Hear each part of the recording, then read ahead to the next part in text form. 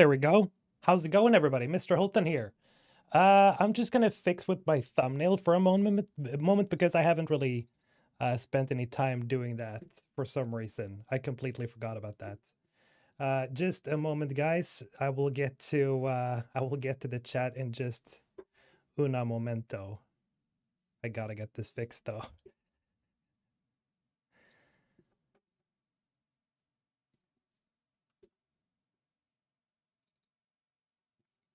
How you guys doing, by the way?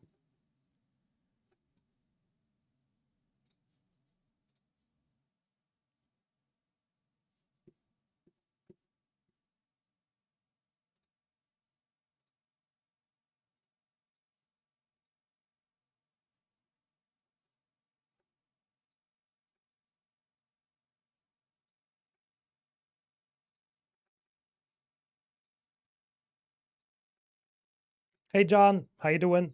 Nico, Brits, Jerry, Josh, Rojaz. How you guys doing? Hope you're all having a wonderful Monday. We're going to talk some Mass Effect, of course, because as we do on this channel, whenever it's Monday and we have something to talk about, we're going to repeat a couple of things, of course, because that is just, how the business is when it comes to Mass Effect right now. But there is a video I wanted to check out. I'm actually going to look at Kala's video or watch Kala's video today. So we're going to do a small, react stream here. I've actually been holding off from that video because I've been wanting to check it out on stream.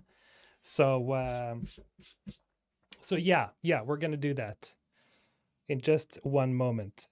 Faceman Horseman, how you doing? Hey young man, how goes it? I'm pretty well, thank you. I just came up from the gym, so I'm pretty amped up. Josh will bang, okay? Oh, will hang. Sorry, I shouldn't presume. How you doing, by the way, Faceman? Waves back. Hi. Let's start this little thing. I'm just gonna check in with you guys first and foremost.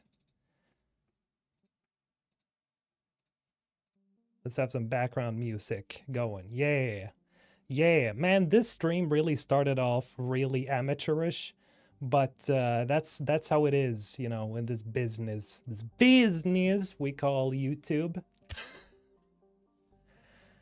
Hey man, just realized you had live, so I watched the Theory one. Welcome, Lehel. That's the thing, YouTube works like that, where you never really know when any creator is really live unless you check like the profile button whenever you watch their content, which, but I guess, it's the solution we have right now. I wish they, like YouTube, kind of pushed the live streaming world a little bit more, but it seems like they're not gonna. So, hey, this is the best we got so far. Phantom, hello there. How you doing? Carly, what's up? Hey, Albert, thanks for all your Mass Effect love, MrHulthen. I keep on remembering the last scene with Anderson and ME3, closer than any relationship I've ever had with my parents. Really? You for real, Albert? Damn. I mean, that is a pretty, how to put it? What's a good word for that scene? It's very emotional for sure. Yeah. Like I could see it. I could see that being a thing, where you feel like, oh man, this connection that I have with Anderson, who is just a character, but it's greater because he sort of like becomes your father figure throughout the trilogy. So I can see what you're saying there. Heartwarming, yes. You said my first name You said my name perfectly and was your first time. Hey, Lil Kiss, that's the thing. I'm good at pronouncing stuff sometimes. Sometimes. Been around a bit, will stay. Thank you for the 14 months, Carly. Appreciate it. Thank you so much. And please do. Because we're just gonna chill out and watch some Mass Effect stuff. Now, again, I've gotten express permission from Cal at least. We'll see if we can watch Dan's video as well, because I haven't seen his Andromeda review in 2024 either, but I feel like I want to check it out as well. I'm going to assume that Dan is okay with it because he's usually okay with it. In case you're not Dan, you just, yell at me over Twitter. Yeah, it's just good old Mass Effect Monday. So we're not playing the Mass Effect Legendary Edition right now. I just want to, talk and hang out and theorize and talk and talk and, theorize and theorize and talk and talk. You're North European, correct? I'm Swedish. I'm from Sweden. Shepherd Dilemma, what about time travel? It would be too obvious, but maybe it works. Yeah, we've covered time travel before. We've talked about that several times. And here's the thing, right? I see it pop up as an idea every now and then. Like, I'm not entirely against the idea because there are so many ways of writing a time travel story. But there are so many risks treading on time travel because you might end up creating these huge, massive plot holes when you change something in the past or something similar. And then you have to think about, okay, what happens then at this year if you do this before then? And so, it runs the risk of becoming, I don't know, campy, nonsensical. There are, of course, franchises that have used time travel in a smart way. I'm thinking, obviously, Avengers. That's a good way of using time travel, I guess. But then again, they're using it in a smart way, right? In the Avengers Endgame. So they travel back and forth in time, but it's there are sacrifices when you do that. And then, you just kind of, you've seen the movie, all of you know, right? It's the same thing with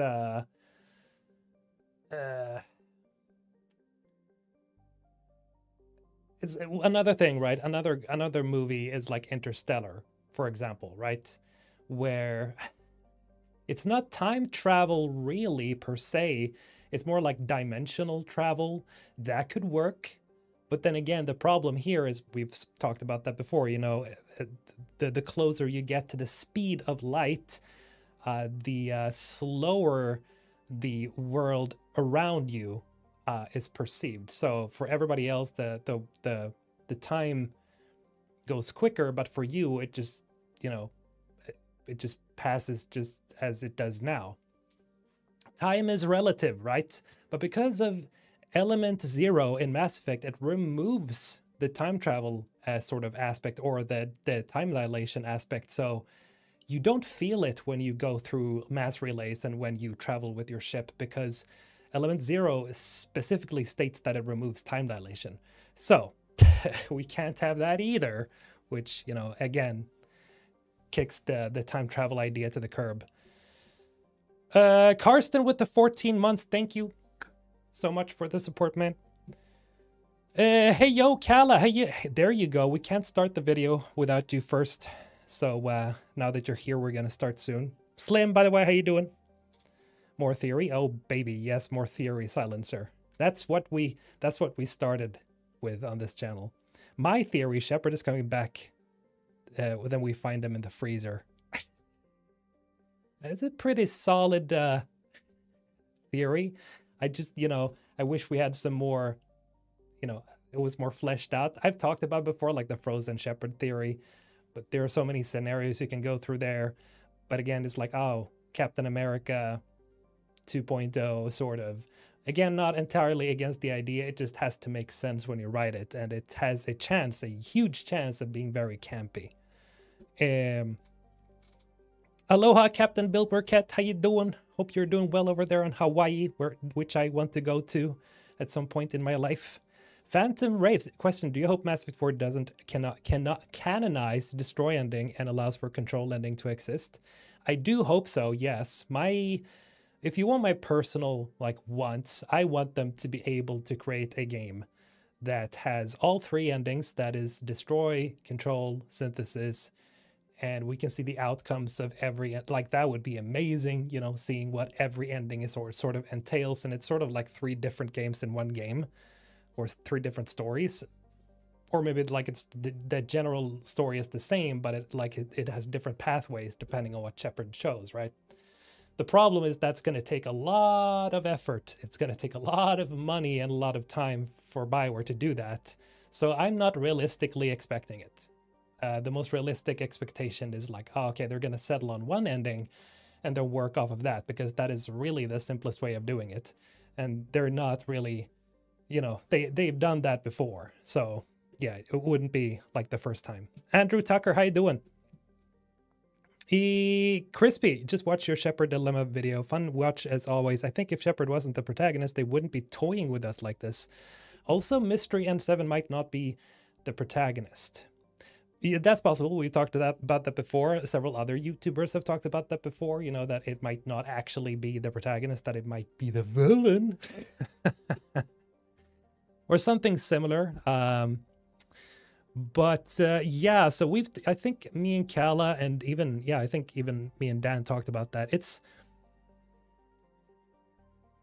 It's an odd situation because they do want to keep us hyped for the next game. They want us to be excited for the next game, and a lot of people's excitement anchors on the idea of Shepard returning. That is like the big question that just returns all the time. It's the number one question, I tell you, that not only I get asked, but that I just see on like my analytics, that I see on Google Trends. Every goddamn time it's always like it's always topping the meter. Is Shepard coming back to the next Mass Effect?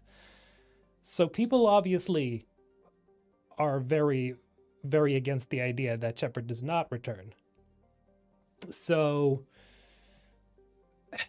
and the thing is, you know, they're trying to tease us, but they don't want to give anything away. I get that, but I sort of feel like, yeah, they are toying with us a little bit. And I think they should reveal it, honestly, so we can build off of that already. Because now we're kind of stuck between a rock and a hard place, and we don't really know, like, either way, right? Would be more fun, I guess, for everybody if we just knew, and then we could like speculate how it happens and all that. Hey Raul, how you doing? Welcome. God damn, it actually seems to be working. The live thing with YouTube actually seems to be working, where you make a video and then you live stream. That's a good idea. Reminder to myself. Alexander Johnson, Shepard returns as the main villain. Nah, that's not gonna happen. Welcome, Alex, by the way. How you doing? We fight the old Normandy crew one by one. That would be brutal. No. That's not gonna happen, dude. Hey, Spectre, how you doing? Destroy synthesis control and fuck off ending. Yeah, that's not gonna happen, because they would have to make a completely different storyline if that happened, because we already see that Liara is returning for the next game, and so she would be dead if that would be the case. So yeah, that's probably not gonna happen. Would be cool though. Imperator Palpatine, welcome to the Ensven squad. Thank you for the support. My Emperor. Zach, my bro, how you doing? Welcome. Did you hear about the new Jurassic Park game? No, I have not. It might be what you called me about, but I'm sorry, I missed your call. Slim Psycho with the 13 months, appreciate it, mate. Thinking the poster child for these next Mass Effect games will just be a masked N7 agent, because we'll be creating custom protagonists, maybe. That is the most logical answer, I agree. That would be the most obvious thing to do, really. So, yeah, most likely, yeah. And we're probably not gonna, you know, if it's Shepard or if it's someone else, you know, I guess that's fine, but I would rather they just tell us now. Really hope that the Mystery N7 is just a really important character that will heavily influence the plot. Definitely, probably going to be the case if we look at it just logically, yes.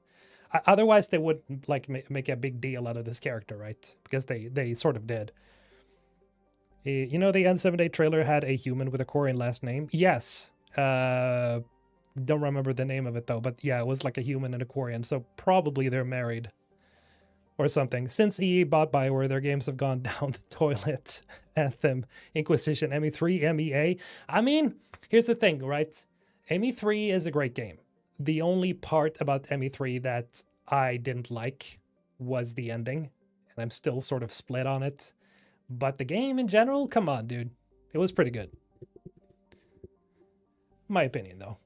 You're entitled to your own. So hey, what if indoctrination theory is real? Shepard dies with the hands of Harbinger as usual, but the combined strength of the entire Milky Way army is enough to destroy the Reapers. No, BioWare also already said like that's a theory that's way too smart for us. Then again, you never know. Maybe Michael Gamble brings it back because he's the new boss, so to speak. So who knows? Maybe he brings the indoctrination theory. I wouldn't say that it's outside the realms of possibility just because some of the old staff denied it. A lot of people seem to like the indoctrination theory. I'm not gonna lie, it's a pretty interesting theory, and it could have worked honestly if BioWare decided to implement it because it makes sense. But it would also kind of suck because then you would know that, oh, okay, so Shepard is corrupted at the end, which kind of sucks because that's the whole point. You're not supposed to be corrupted, but Shepard does get corrupted, which would be like a tragic ending still. So, yeah. The biggest problem, again, is not so much the endings themselves. It's the fact that you don't get any closure. That's always been my problem. That's always been my point of contention is that there's no closure. Yeah, they probably like the theory as well. Yeah, really. True. A Jurassic Park game have some good graphics. Okay, I'll check it out later. ME2 is just peak sci-fi in gaming to this point, for sure. Like, I mean, all the games have their strengths and weaknesses. My personal favorites are definitely Mass Effect 1 and 3. I love 2, but 1 and 3, they just do it for me. Let's see here. I gotta switch over to Kala's window over here. Let's see what the Miss has to say. Here we go. And before I start, I want you guys to remember to bring Kala's window or her video to your own screens. Make sure you check it out, like it, and comment. Be nice, okay? Link is in the chat, so remember to check that out. It's very important that we support other creators. I don't want to be one of those parasitic reaction live streamers, which is ironic that I say that right now. Eggman, Topku, I don't agree with the theory, but would be cool if the army we amassed was able to decimate the Reapers. Oh, yeah, that's one thing I wish we saw, like that we actually got a bigger thing with the whole armada. We saw an entire big huge battle on the planet. We see a space battle, and that's amazing, one of my favorite moments in the trilogy. But when the fleet arrives, but it could have been more, really. Let's check it out. Oh my Jesus. Kala and MrHulthen putting the entire Mass Effect community on their back. Don't forget Big Dan, man. He also released a video just a couple of days ago. But when it comes to theories, I wish Dan did more theories, honestly, because he's pretty funny when he does them. Dark energy could be the key to Mass Effect 5. Ooh. So let's break down dark energy, element 0. I'm really looking forward to this because I've made essentially 2 videos on this already, 3 maybe. I think I've made 4 times. I've referenced it several times, but I've made 2 dark energy videos. One is a remake of the other. And I just think it's such an interesting topic and such an interesting idea. And I just wish they went with that route at some point. See what Kala has to say. The Scourge and the Geth, and every single connection to these in every game. And then go over my theories related to how I think these could be involved in Mass Effect 5. First, here's everything you need to know about dark energy. And dark energy is something that already exists within our real world. Hey, Strum. It's a relatively recent discovery, so there's still a lot that is unknown about dark energy. But it's essentially a form of energy that is responsible for the accelerating expansion of the universe. Dark energy is also the dominant component of the universe, contributing to 68% of the total energy in the present-day observable universe. In the Mass Effect universe, dark energy is able to be manipulated by element 0, which is a rare material mined and used for mass relays, faster-than-light travel, and if ingested, can even give a person biotic abilities. So dark energy in the Mass Effect universe isn't exactly the same as dark energy that we've observed, like actual dark energy. But I guess it's like Mass Effect's own interpretation of what dark energy is, because we don't really know. Again, also I want to mention, I'm not going to pause this video too much like I usually do, because it's a long video, or else we're going to sit here for hours and hours and hours. When Element Zero is subjected to powerful electrical currents, Element Zero releases dark energy that can be harnessed to create Mass Effect fields. I gotta respond to this though. Slim Psycho, when Dan does a theory video, I imagine him being a parody of you because he never takes it serious. No, I think it's because I'm on his ass to make a theory video. I've actually done that a couple of times. So I don't know if I just make him feel forced to do it, or just because I enjoy watching it. So I don't know if he does it for me or if he just does it because he also wants to cover it. But yeah, I actually felt a little bit guilty before about that. Effectively raising or lowering the relative mass of all objects within the fields. For individuals who can use biotics, ezo nodules and natural electrical impulses in their nervous system allow them to generate and wield dark energy biologically. When it comes to Mass Effect fields, Element Zero can increase the mass content of space-time when subjected to an electrical current via dark energy, meaning that with a positive current, mass is created, and with a negative current, mass is decreased. Low Mass Effect fields allow for faster-than-light travel and surface-to-orbit travel. High Mass Effect fields create artificial gravity and push space debris from starships. And something I didn't know was that of course using biotics can drain the user, but it actually creates a static electrical charge.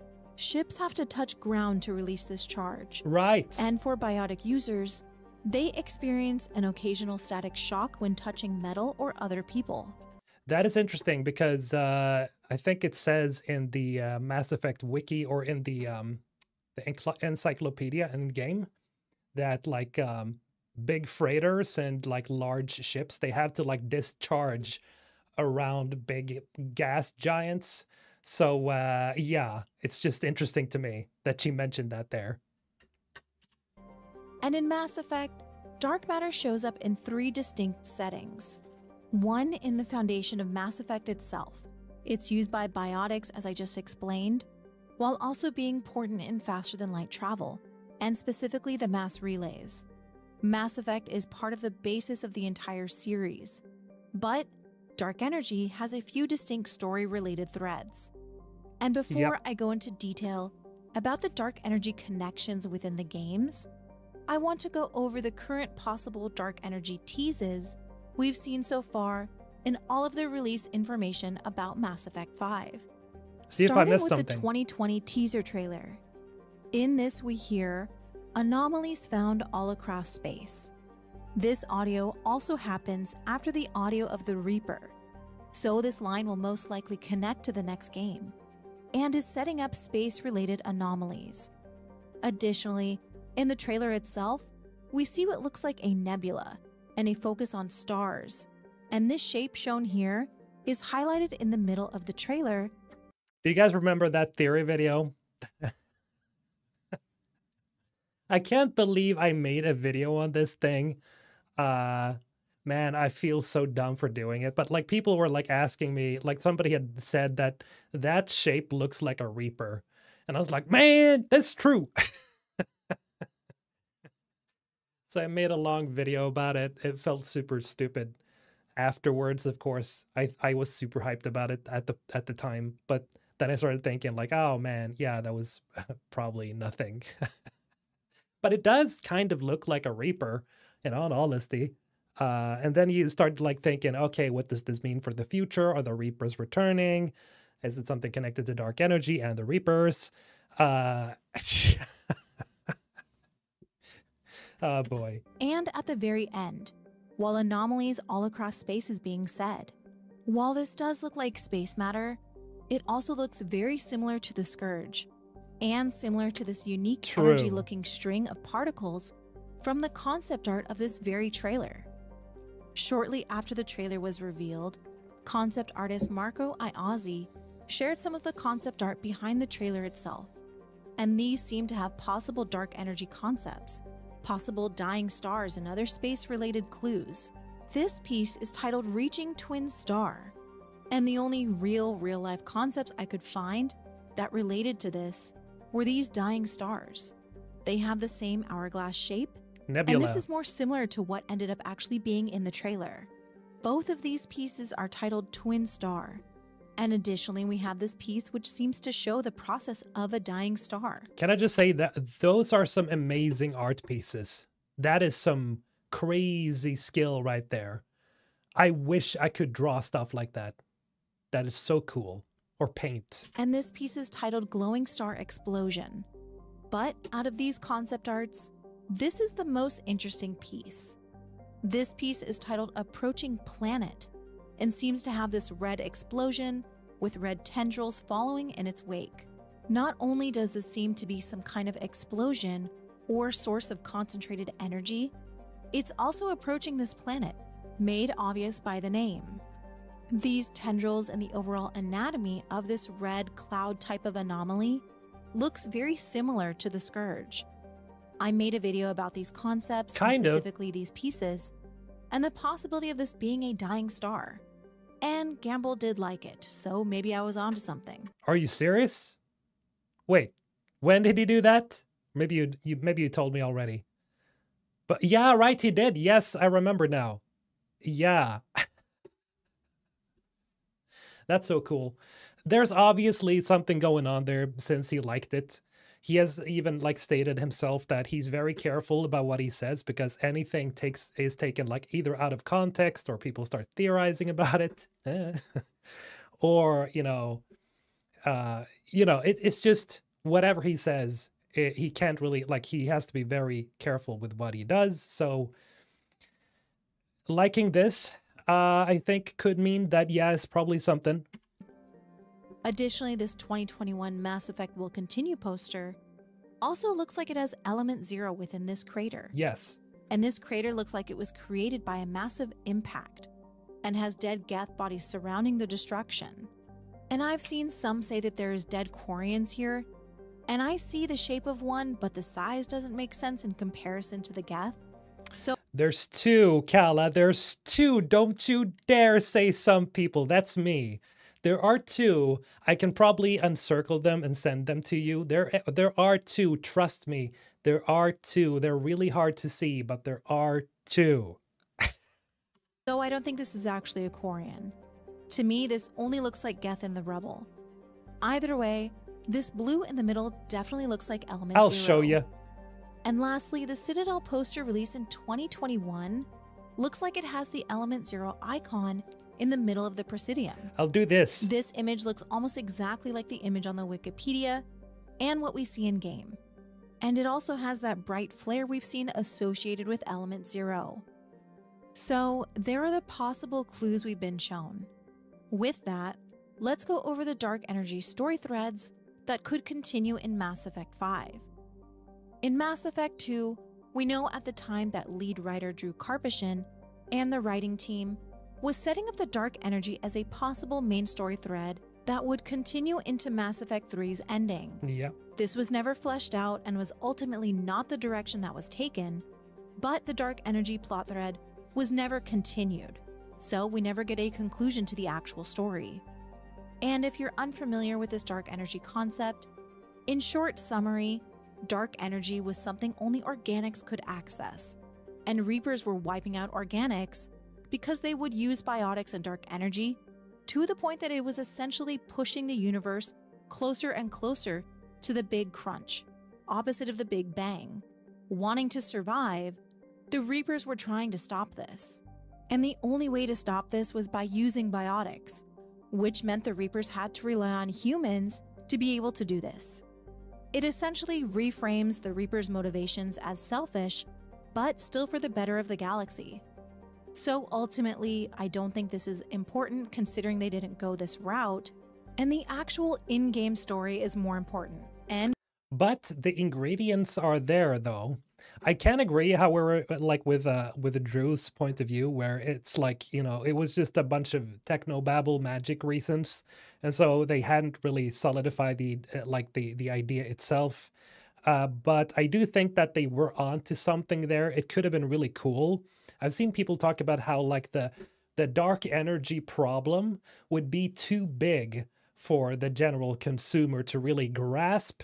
But then again, like I think people could grasp that as an issue. The problem is saying that, oh, okay, dark energy is the true enemy, or dark energy is the true enemy. Like, how do you fight that? That's not a face you can fight. That's not a being you can destroy. It's just a natural phenomena. It's like, oh, we are gonna fight a hurricane. How do you do that? You can't. So, or fight it with a bigger hurricane, you know. Oh, yes, dark energy is destroying the universe. How do we fight it? Oh, let's just use more biotics. So how do you do that, right? And so the entire Reaper plotline with the AI versus or organics versus synthetics, it's more like of a problem that you can actually sort of solve. Maybe not entirely, but it's more likely, right? They have to follow up with dark energy, in my opinion. I don't think it's that hard to understand. No, it's really not. I think a lot of people would grasp it, but I think it could only like really work if you have someone who's accelerating the problem. Not really that the problem accelerates itself, like the dark energy is just, you know, going out of control, but that there is some presence behind it and that we have to destroy this presence, sort of. I think that could work. Could be the perfect way to connect the trilogy to Mass Effect 5. In Mass Effect 2, we meet Tali on the planet Haestrom during her recruitment mission. We learn that she went there to get a sample from the planet to get a timeline of the rate of radiation increase. But her equipment wasn't working properly due to the sun's radiation. Haestrom star Dolan was aging faster than normal and turning into a red giant. As Dolan was rapidly maturing, the system experienced magnetic eruptions and an increased solar output. Dolan was destabilizing rapidly for unknown reasons, which Tali says didn't make sense, because when it was a Quarian colony, it was a normal star. While we don't know exactly how long Dolan was destabilizing, we know that the Morning War began in 1895, and this means the star had to have begun destabilizing sometime after the Geth took over Haestrom in 1896. And there's a little bit of conflicting information here, as Tali says that when Haestrom was a Quarian colony, Dolan was a normal star. But the Codex says that the Quarians colonized Haestrom specifically to study its destabilizing star. But I'm going to choose Tali's in-game story over the Codex as canon. Either way, it was taken over by the Geth at the beginning of the Morning War. And it was shortly after this that communication from the planet and surrounding space stations stopped completely. And what's odd about this planet and star is that the Geth didn't seem to view the sun's activity as a threat. They maintained their presence on the planet, and even continued establishing several space stations near Haestrom. Even still, Dolan's magnetic eruptions and solar output still overwhelm most communications near it. So it's unsure how the Geth were able to continue their own activity on the planet. Through Tali's research, we know that the Quarians suspected dark energy to be the cause of Dolan's rapid aging. Tali says that she suspects dark energy was affecting the interior of Dolan, which would cause a similar effect as a star blowing off mass to enter a red giant phase. But Haestrom's star was too young for this to be a natural cause, and it seems like she suspected an artificial accelerant behind Dolan's destabilization. There we go. That is really, you know, they were already on the like on the precipice of making it like a thing that could really work. And as I mentioned, like there has to be like a presence behind it. And here we like see that there seems to be a presence behind it, but we never find out what that is. I'm wondering if they were trying to build it out to be like possibly the Reapers or some other faction or another species or something similar, or maybe it was just, you know, all the races using biotics. Still, it it would make more sense if it was like something that we can actually fight against again, like a villain who's behind this, who has some reason for doing this. Dark Energy would interest old players while also encouraging new players to play Mass Effect Legendary Edition. It has enough incentive. Yeah, for sure. It is also one of those like big storylines that people just really like, you know, when it's like universal problems that are so huge that you have to find some way to fight, I guess.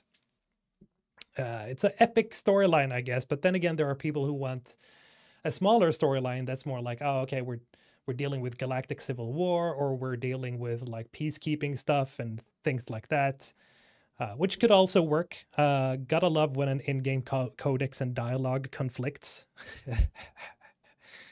Yeah, that's unfortunate, but I mean, it happens. It's a work of art. That's just gonna happen. There are so many people that worked on these games and that work on video games, so that just tends to happen.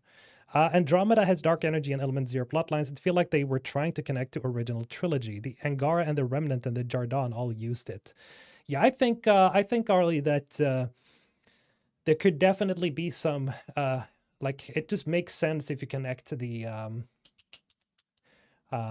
Scourge with Dark Energy, because we've all seen it like being accelerated to destroy things, and we can actually see it destroying things in real time in the games.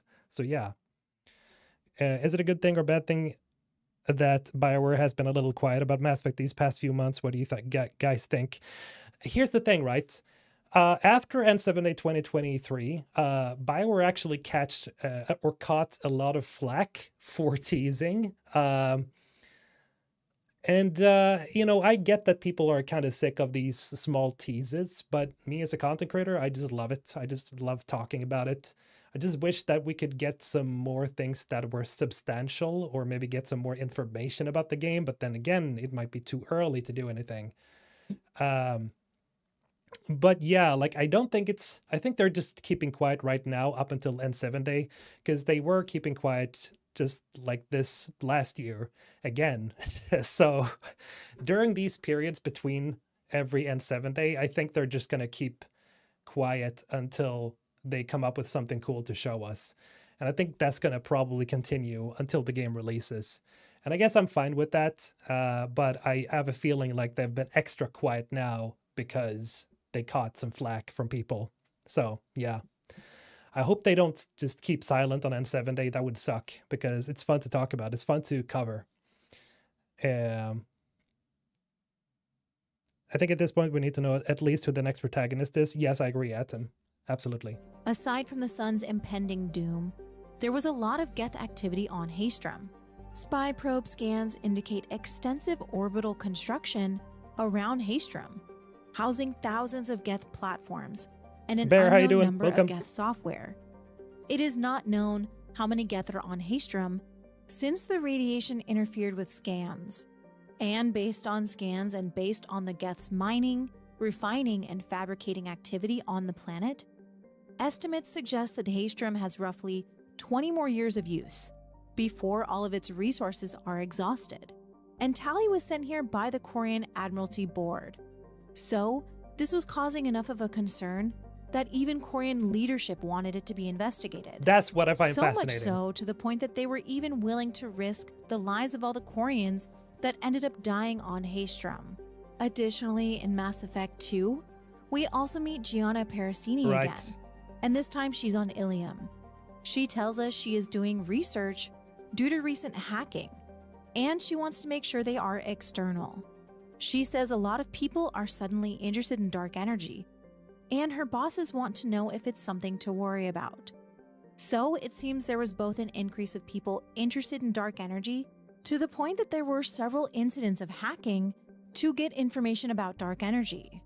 So Mass Effect 2 set up dark energy in more than one way. Yeah. Not only connecting to the larger Mass Effect universe, but also the Geth, which we know are returning. Haestrom was not only dealing with the death of its star Dolan, but despite everyone else struggling to use technology near the planet because of this radiation, we know that the Geth were unbothered by the radiation, and that whatever technology they had was able to be used, despite the radiation and interference from Dolan dying. They also made this planet a sort of super hub, storing thousands of Geth units on the planet. And while we see Quarian architecture during Tali's mission, the Geth were building all around the planet, and were continuing to build space stations. And for what reason, we have no idea. We have no idea why there were thousands of Geth units here, or why this planet was chosen as a hub for the Geth. They were probably studying it as well. Nor do we know how they were able to circumvent the radiation effects. We also know that Tali suspected that the cause of Dolan's destabilization was not natural, and that there could have been an artificial reason behind it. And like I said, there's a little bit of a contradiction of the timeline, but based on what Tali said, it seems that Dolan started destabilizing after the Geth arrived. And we know that it was shortly after they seized the planet that communication was cut off. So there's a ton of possibilities here. This specific story thread connects the dark energy, the Geth, the Quarians, and possible strange technology that we know the Geth already had access to with their construction of the Geth telescope. I wonder, was it maybe like the cool thing is you can imagine that maybe they were like harvesting the star or the resources to build the Geth telescope, or well, use energy to in some way like construct it, because I know that it's like several mass relays that have been put together, and that's how they create like a big telescope that they can use to like look far away, like into the Andromeda galaxy. Maybe they were like harvesting energy from it somehow, and the Geth were like accelerating their evolution. That would make a lot of sense. Very much a lot of sense. I can't imagine Mass Effect without Anderson. Hopefully they get Keith David to make a cameo. Yeah, I would love that as well. But how exactly? Considering he unfortunately, you know, not Keith David, but Anderson passed away. So, you know, that would be hard to do. Maybe like a recorded message could be cool for sure. And I'll get more into that later. But aside from the story thread on Haystrom, Gianna Parasini's story thread was setting up a greater connection to prominent figures in the galaxy. And those prominent figures were desperately trying to get information on dark energy. And these were not the only two mentions of dark energy in Mass Effect 2. Another dark energy story thread set up in Mass Effect 2 in the Arrival DLC was around the mysterious object Rho, found in the Bahak system. During Arrival, Dr. Kenson tells us that she learns about the invasion from a device called Object Rho. Object Rho is a Reaper artifact discovered among the asteroids around the relay itself.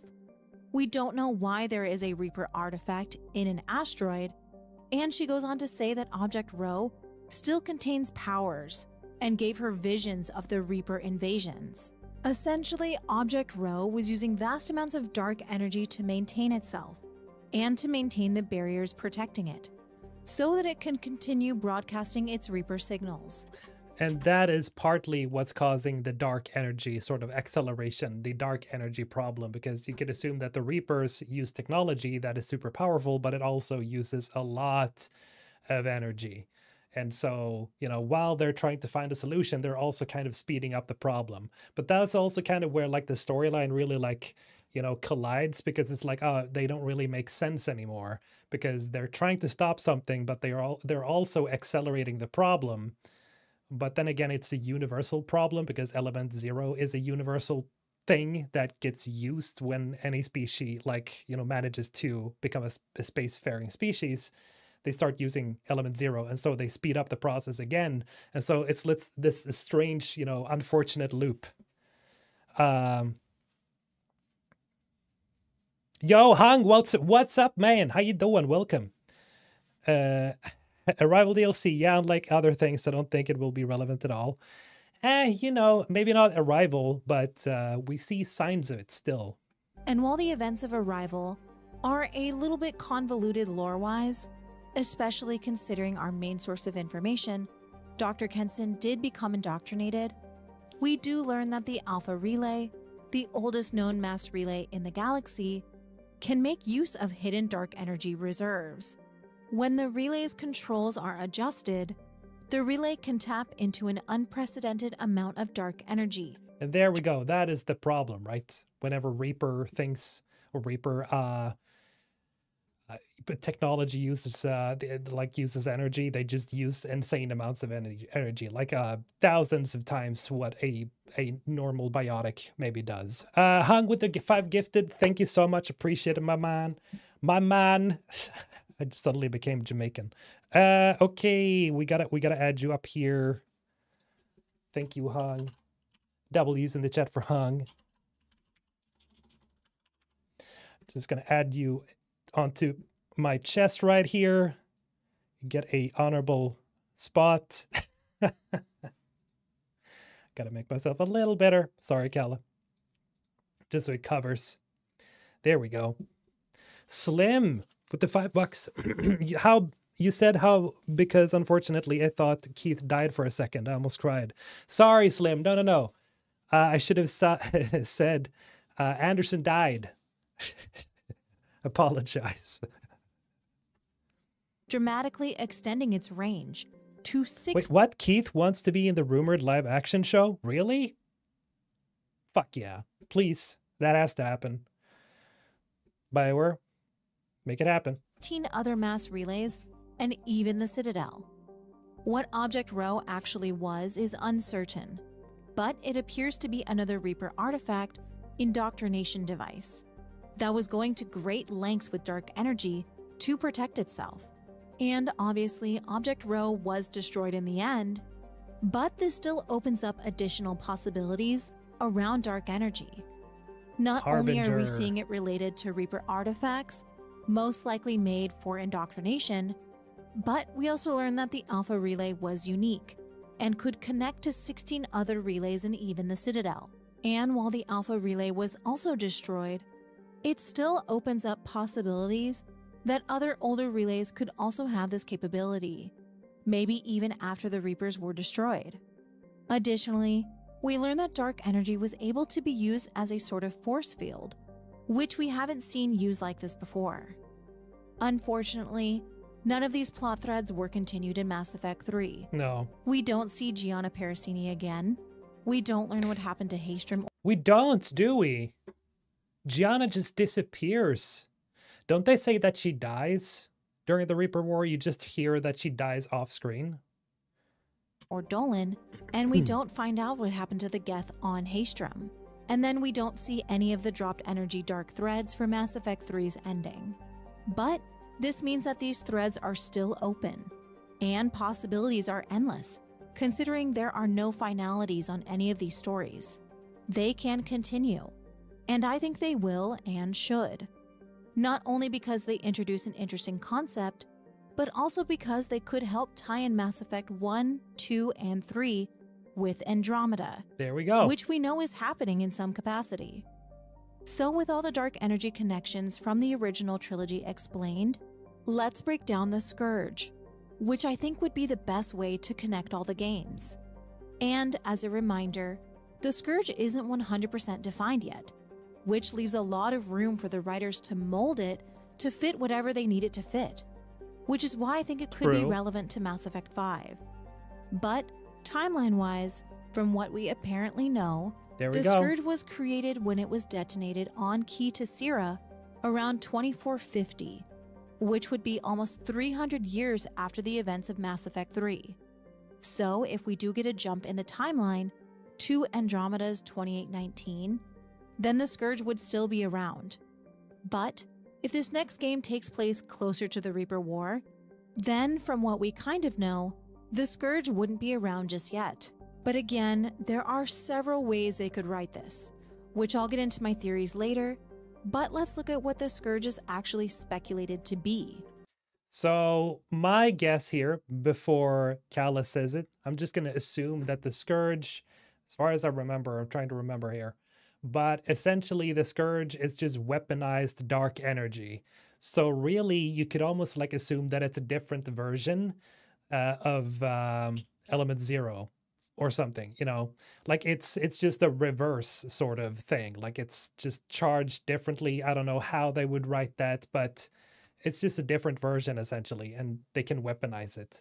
I think that is what it is really. Sort of like how you make a nuclear bomb. you have to split the nucleus, and then you get a big chain reaction. I think that's what the Scourge really is here, is that it just has this, whenever you affect the dark energy in some way, it turns into the Scourge. And that could essentially be like, just because we know that Mass Effect's version of dark energy, or Element Zero, is essentially really just space magic, really. So what they could do is really just make it an alternate version of dark energy, because it's still just make-believe, right? It's not really that hard to believe, right? Right? How crazy would it be that the Reapers use dark energy as the source of indoctrination? They most likely do, because everything that uses technology in Mass Effect uses dark energy, or uses Element Zero in some way. I don't think we will ever know what happened to Gianna. Emily Wong dies off screen, but I don't think anything about Gianna. Oh, that's Emily Wong, right? Yes, it's not Gianna. Yeah, I don't know what happened to Gianna. I guess I just forgot about her, but would have liked to meet her again in 3. They can write it, however, since there's no finality on any of these threads. True. In Andromeda, it is heavily speculated that the Scourge is composed of dark energy, and it is speculated that the Scourge is also of artificial origin. I kind of like Cal as writer, really.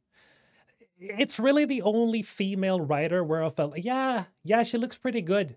Like, whenever I look at the the standard writer or other writers, I just, they all look pretty but this one, I think you did a good job there. Origin. And while there's mostly speculation around the Scourge, it is confirmed to have Element Zero within it. But even though the Scourge is suspected to be made of dark energy, it does not behave in the way that existing theories work with dark energy. And everything around the Scourge is still very much up for speculation and debate. While scientists in Andromeda were studying it, it was a new phenomenon that hadn't been seen before, and they had only been studying it for less than 2 years. And while the Scourge is heavily connected to the Angara, even to them it was largely a mystery. Some scientists believe that the Scourge is a dark energy phenomenon in the literal sense, meaning a form of energy that has no electromagnetic interaction and thus cannot be detected, hence the term dark, which is different from dark energy, which is actually tangible. According to the Codex, the Scourge is a term used to describe the huge and extremely dangerous phenomenon that has spread across the Helios cluster. It spreads in tendrils appearing to be some kind of expanding cloud, and this cloud affects everything within its surroundings, destroying starships that attempt to pass through or near it. Observations and data from the Nexus show that these Scourge tendrils are radioactive Element Zero rich dust and debris. Within the tendrils, thousands of microscopic and unstable warps in space-time are constantly erupting. These distortions build up a charge in the EZO, causing uncontrolled mass effects that alter gravity. The presence of the Scourge also affects nearby planets, raining down radioactive fallout and debris, and even altering the orbits of the worlds that pass through or near it. Sounds pretty similar to this concept art.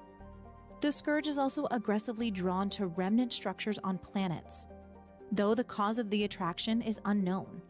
This manifests as further tendrils of dust and radioactive particulates that cling to the surface of the remnant technology and interfere with its operations. That is the biggest question I have about the Scourge, is why is it drawn to remnant stuff? That is one thing that I really want to know the answer to. Because if we assume that it's like just Element Zero or dark energy, but it's like a reverse version of it, or like an unstable dark energy, then, that should just be a universal force. Why is it drawn to technology that is like remnant technology? Unless it's like, sort of like what magnetism is all about. It's drawn because it just, it's the polar opposite. So it's like magnets. Yeah, science.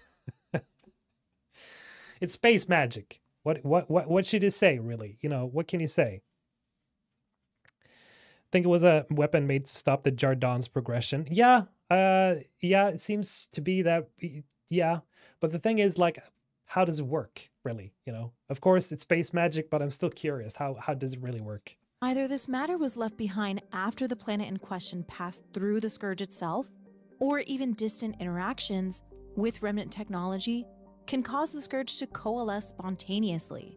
And there was no long-range data that showed any sign of the scourge before the initiative departed the Milky Way galaxy, meaning when the Andromeda Initiative used the Geth telescope to observe the Helios cluster, it was scourge-free. And the Codex says that the scourge is the fallout of a weapon detonated at Key to Sierra. Dr. Aradana believes the weapon caused an instantaneous cluster-wide warping of space-time, briefly connecting multiple points in the Helios cluster at once. Her model suggests that the warp effect annihilated multiple planets, forming the debris in the scourge's tendrils, while the resulting radiation converted much of that debris into element zero. The space-time warping effect continues on a micro scale within the scourge today. So essentially, the scourge itself is defying science and is constantly warping space and time. Dr. Aradana even says they've barely scratched the surface on the scourge. And while the contents of the scourge are still a mystery, the most interesting part of the scourge is how it was spread. The detonation itself was able to spread across the entire Helios cluster in a way that the detonation opened up various points by bending space-time to have access to several locations at once. And at a microscopic scale, the tendrils themselves are constantly erupting, causing unstable warps in space-time. That means that if the scourge was artificially created, someone had access to technology that would help in the spread of the scourge, and that technology was able to connect multiple locations at once by warping time and space. Damn, this in itself is extremely interesting, but it also tells us that if the scourge was intentionally created, this technology existed 300 years after Mass Effect 3. And again, Andromeda scientists aren't 100% sure that the scourge is dark energy, because it doesn't behave the way that existing theories surrounding dark energy explain its behavior. The only confirmed materials of the scourge are ice, mineral debris, element zero, and unknown materials. And while it doesn't exactly behave like dark energy, its behavior shows that it seems to be drawn to technology, especially remnant technology. And it also seems to be drawn to black holes. An element zero forms in the aftermath of a supernova when solid matter, such as a planet, is affected by the energy of a dying star and exploding. And we know that the scourge is attracted to black holes because the Helios cluster has a black hole that we know was interacting with the scourge just like this. H012, known as the Ketos black hole, is at the center of the Helios cluster, and there is evidence that some of the scourge's mass is being drawn into the black hole, causing currents in the phenomenon. Additionally, this black hole is unique and is a Kerr black hole that absorbed additional mass from the nearby systems. Andromeda scientists have suggested that without the black hole, the scourge phenomenon might have been even more hazardous. And we know that element zero is far more common in the Helios cluster rather than the Milky Way galaxy, and that is speculated to be largely from this black hole releasing radiation, which then turns into element zero. And Atharia explained it much better than I did regarding the black hole connection, so go check out her video.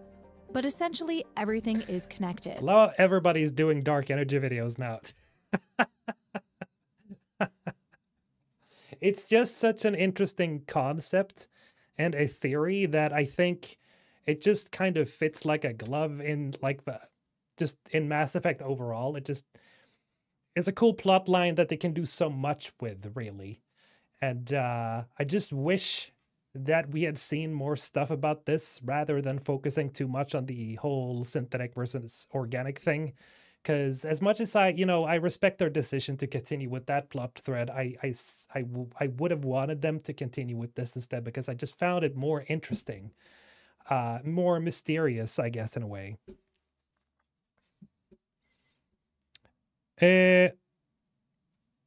Dark energy is the key. Yeah. Dark energy is attracted to technology, which uses mass relays, which use element zero. And the Scourge, which contains element 0 and suspected dark energy, is attracted to remnant technology, which is also known to be comprised of element 0. And the Scourge is attracted to the element 0 within black holes, which then creates more element 0, and also affects the Scourge activity. And while I don't want this black hole itself seems like it could open up different aspects of time travel, especially since it's theorized that a parent black hole and a daughter black hole can connect via wormhole. And there is a black hole in both the Andromeda Galaxy and the Milky Way Galaxy. Rosenbridge ultimately, theory. if they want to, they could go this route. I don't really think I'd enjoy it, but it is possible. Interstellar, sort of. I mean, they could do it. We're obviously going to see a version of that in Exodus, you know, the upcoming Exodus game. That's also written by Drew Karpyshyn, you know, the guy who essentially came up with this idea, I think. So yeah. It could still work. It could. Elias, how you doing, man? Welcome. Is it me, or do we end up with a new dark energy theory every 2 or 3 years? I mean, I think it's basically like sort of the same. It's just we talk about it every year, I think.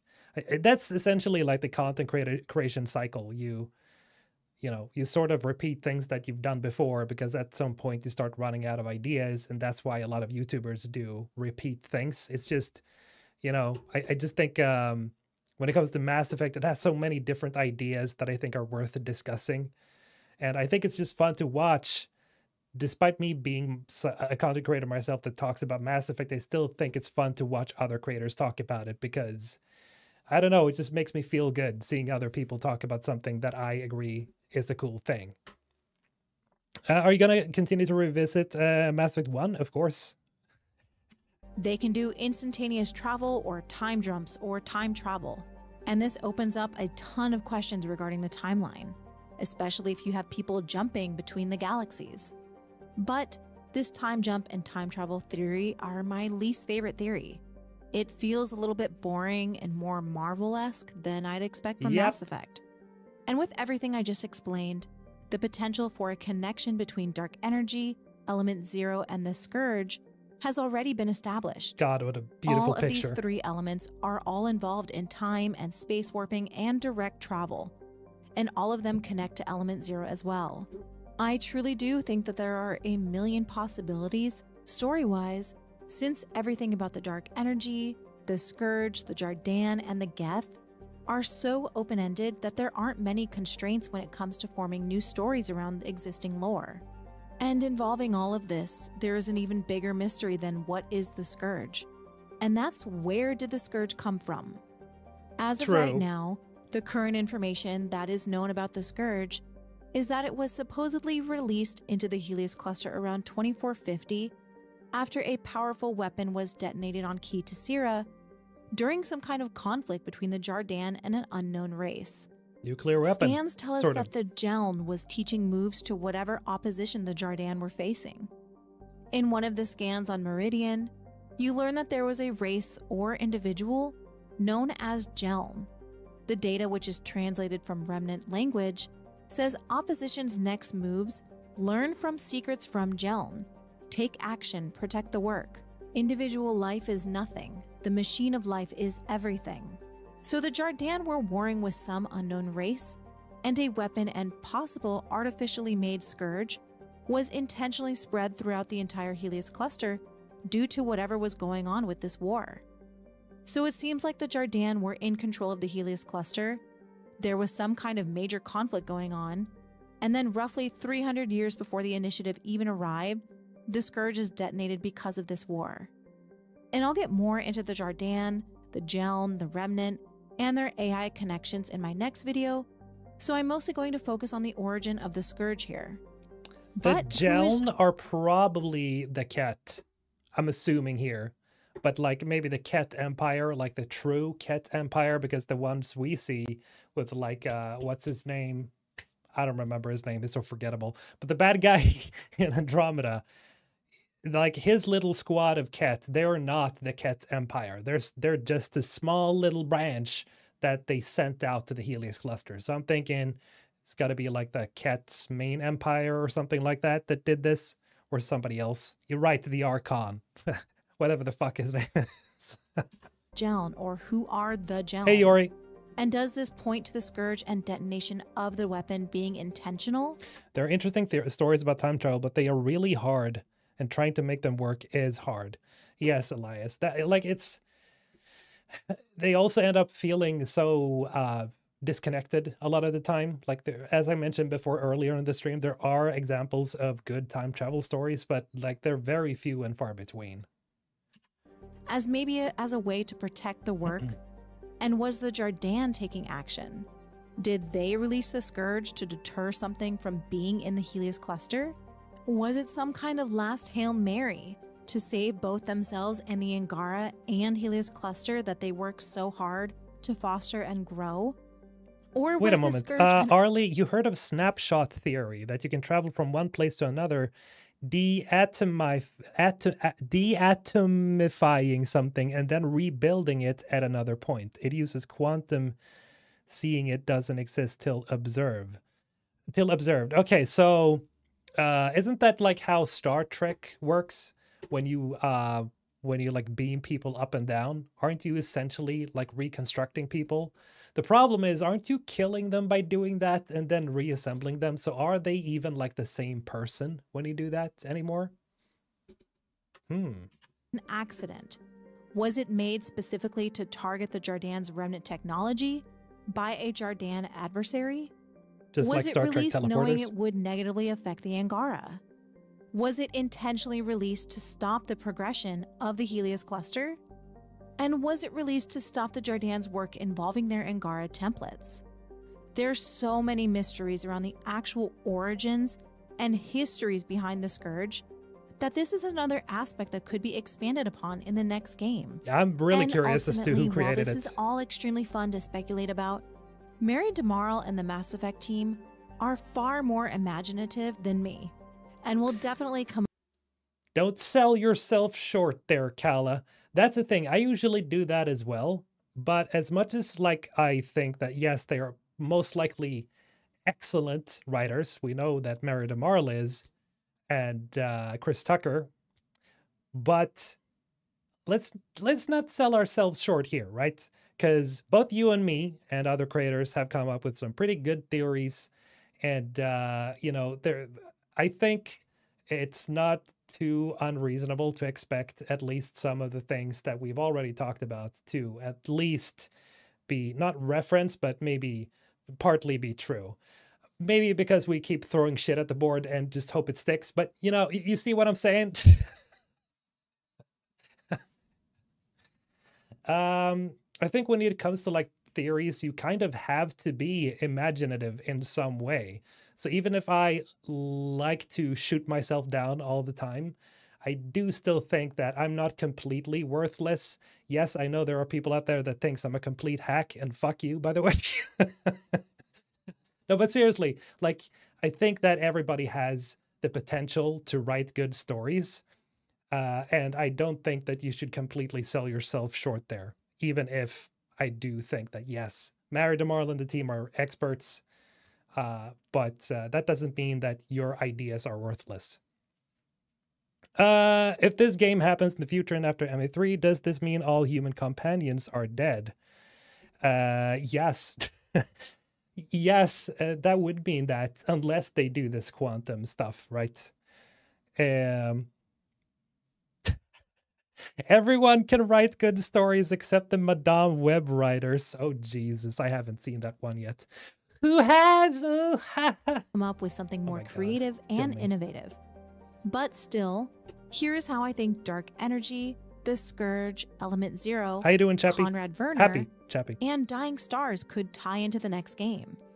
First, with The Scourge. Fleekazoid fan? We know from the timeline that The Scourge was apparently detonated in 2450, which is in the middle of both known games' timelines.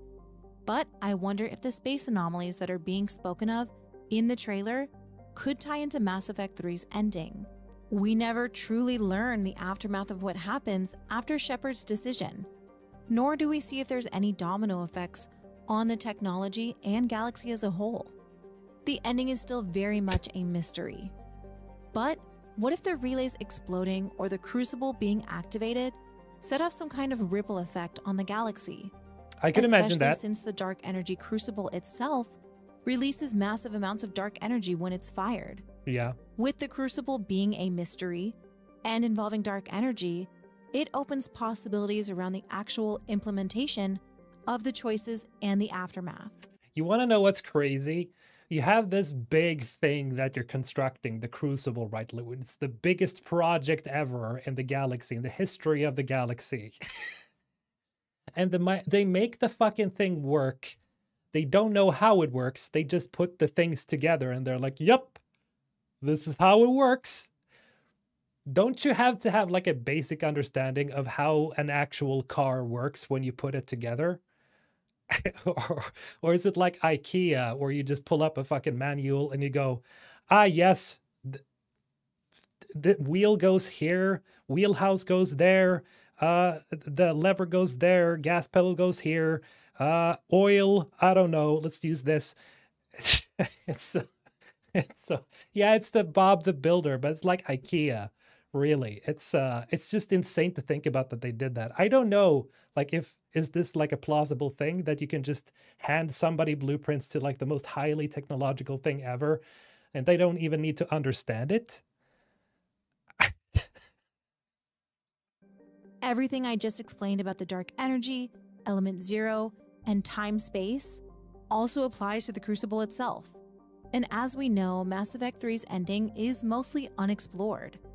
We get a few slides, but don't really know much of what happened afterwards. Maybe this opened wormholes because of the dark energy. Maybe it created another scourge. Maybe it created the scourge. Maybe it created black holes. I hope they expand upon this ending because it's largely a mystery as to how it actually works and how its blast and explosion had lasting effects on the galaxy. And it makes me wonder if there was more to just the choices given by the Star Child. Maybe it changed the galaxy as a whole. If synthetic is chosen, it would make sense things would be more affected because of the organics and synthetics merging. But in the Destroy ending, Hackett says everything can be rebuilt. But maybe it took years for them to discover anomalies. Or maybe Haystrom finally did die, and that resulted in some kind of dark energy surge, or another possible black hole. At the time of Haystrom's destabilization, the Geth were in control of the Far Rim. Not only were they monitoring the activity of Haystrom, but they also housed several of their Geth units there. Maybe after the end of Mass Effect 3, Shepard's choice determines what the Geth did with Haystrom, and if it even survives the ending choice. Everyone knows to make technology work, you just hit it hard enough times until it's something comes on.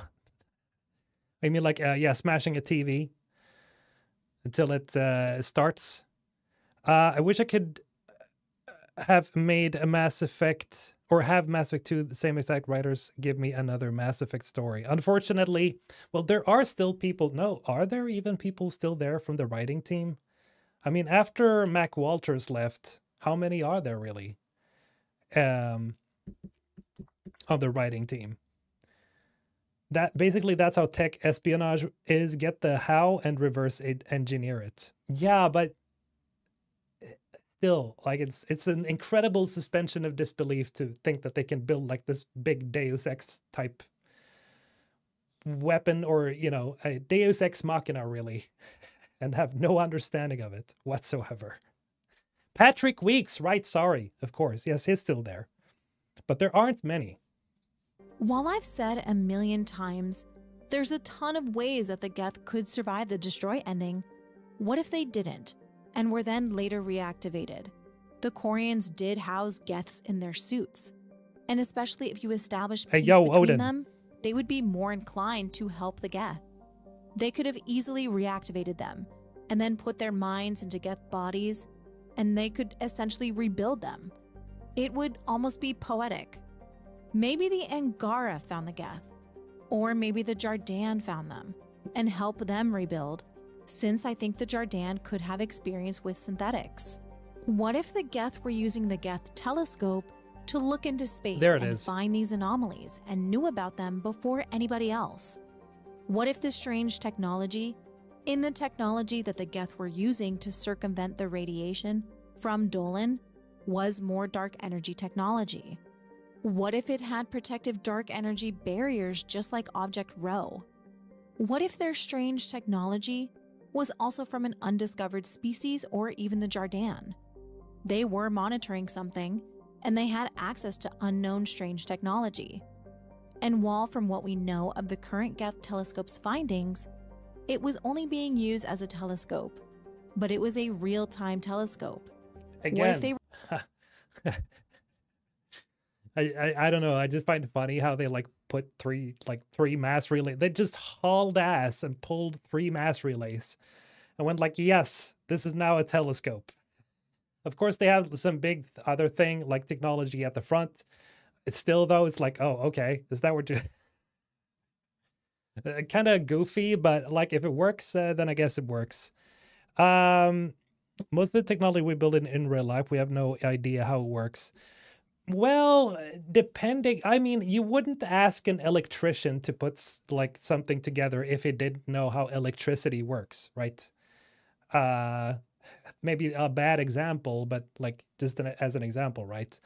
Maybe, yeah, sure, you know, if you're just a regular small-time mechanic, maybe you know how to change oil and you know how to do this and that, but you don't really know how like vacuum works. You don't know how a pump works when it like sucks in diesel, stuff like that, you know. I could understand that when it comes to like more technical things. It's like, really? Gets DIY project, yes. They got a little lazy, or just incredibly smart, because that's what they are. They were using the telescope to monitor dark energy, or found early traces of the Scourge or a similar dangerous material connected to anomalies all across space. What if they even found a way to leave the Milky Way galaxy with that strange technology that they had access to, and we just don't know that they were able to do this? What if they even made it to Andromeda? What if the Geth, who are definitely returning, help share their findings as a way to become accepted into the Citadel races and use it as a way of earning trust? The Geth we've seen don't look like anyone is afraid of them. They look like they're peacefully existing. Kala, my girl, you gotta get a better resolution image of that. Don't you have that? That is pixelated as all. I think I have it on my PC. I could probably send it to you. You need a better one. This tells me a peace of some kind has been established with the Geth, or at least with this one. The Angara looks to be pointing at the Geth, but everyone else is pretty unaffected. Oh, this is max zoomed in Photoshop. It's as clear as I got. Damn, really? For real? You gotta update your Photoshop. Because I get a much clearer image than that one, I think. Maybe I'm wrong on that. I don't know. I think I do. Let me check in after the video. So while this aspect is confusing, the Geth is still largely unbothered and unnoticed. And what if this Geth here next to this possible Ezo-filled crater died trying to help, died trying to discover something, or died trying to share their findings? It wouldn't make sense for them to be the antagonist again. No, I just don't see that being the case in Mass Effect 5. I think if anything, we will be helping them become established as a recognized race. Yes, I don't want the Geth to be villains again. I don't want to shoot another Geth. I'm so sick of fighting the Geth. I just want them on my side. I just want Geth buddies, you know, because Geth are really interesting as a standalone race. Legion, best boy ever, for sure.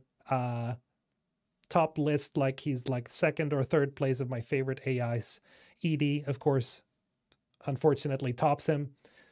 Sounds really wrong, but it's true. She's there and Legion is just below, but I love him. I love the Geth. And I can see all of these possibilities leaning into a more sympathetic view of the Geth to the other races.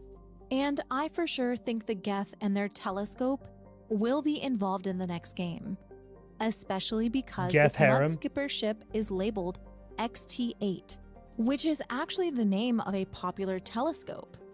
And the organization of the letters XT8 Damn. uses the Andromeda naming convention. The Nomad was the ND1. So, hinting at a telescope and using Andromeda naming convention could mean that the specific piece of concept art was hinting at the Andromeda telescope. But Normandy was SR1, so it's still sort of the same naming convention. If I understand you correctly. Or maybe I'm misunderstanding. AKA the Geth telescope, AKA Jesus. the Kalos array. You guys. And yes, I do need to go out and touch grass. I'm very aware of this. But, like Dark Energy, Element Zero, and the Scourge, the telescope could potentially involve travel. Touch grass? Why? Who does that? Who would ever touch grass? For what reason? All right, yeah, it had the dash. Oh, so it's missing the dash. True. And maybe this technology is eventually used to create real-time intergalactic travel, the same way it works with observing the galaxy in almost real time. And the Geth's connection to AI is very important, as it relates to everything we know in Andromeda as well. The Jardan may have been pure or partial synthetics, and we do find ancient AI on Vold. We also know that Ryder is special.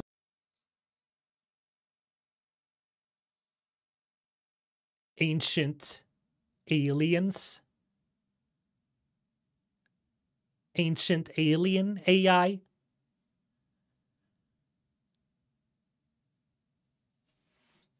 Because of their connection with Sam.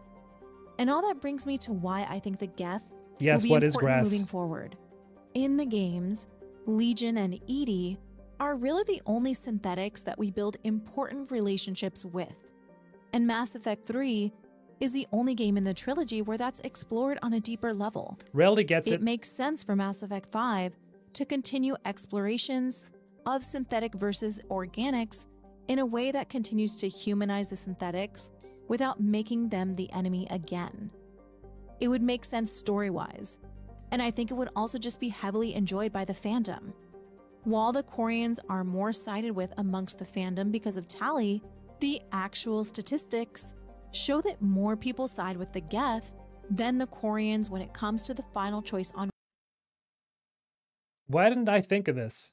But it kind of makes sense. Sided with the Geth, yes, because, yes, like, obviously 80%, yes, most people achieve the perfect result, of course, because they want the perfect result. Sided with the Geth, sided with the Quarians, 11-9. Still a pretty big difference. That's an overall, like, 30% difference between both of them, sort of, I think. Unless my math is off, like 25%. So, yeah, that's a pretty big deal. But obviously, like, the Quarians are assholes. So, I mean, not every Quarian, of course, but, like, they're so warmongery, you know. It was them that decided to turn on the Geth. And then, you know, maybe the Geth's response wasn't that reasonable, considering they almost wiped out the entire creator species. But, hey, you throw the first punch, I'm gonna finish it, just like the Geth did. Best race. Want to see Dune? Maybe. Rannoch, which is a pretty interesting statistic. Additionally, looking at this poster again, maybe this could have been what the Geth were observing. An Element Zero rich planet. Maybe they were going to use the Element Zero to leave the galaxy. Or maybe there is a buried relay within this planet, and the Geth were planning on extracting it. Maybe they encountered an enemy race protecting it.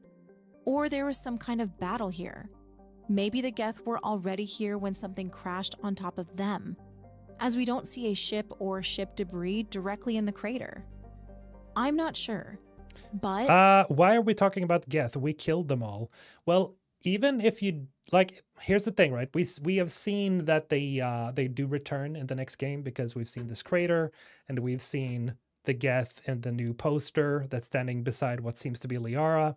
So they are definitely making a return, and we also hear them in the transmission thing that released in 2022. So they are definitely coming back. So we did not destroy them all, evidently. This poster seems to connect this planet with this Ezo-filled crater, and this is all connected to the Geth.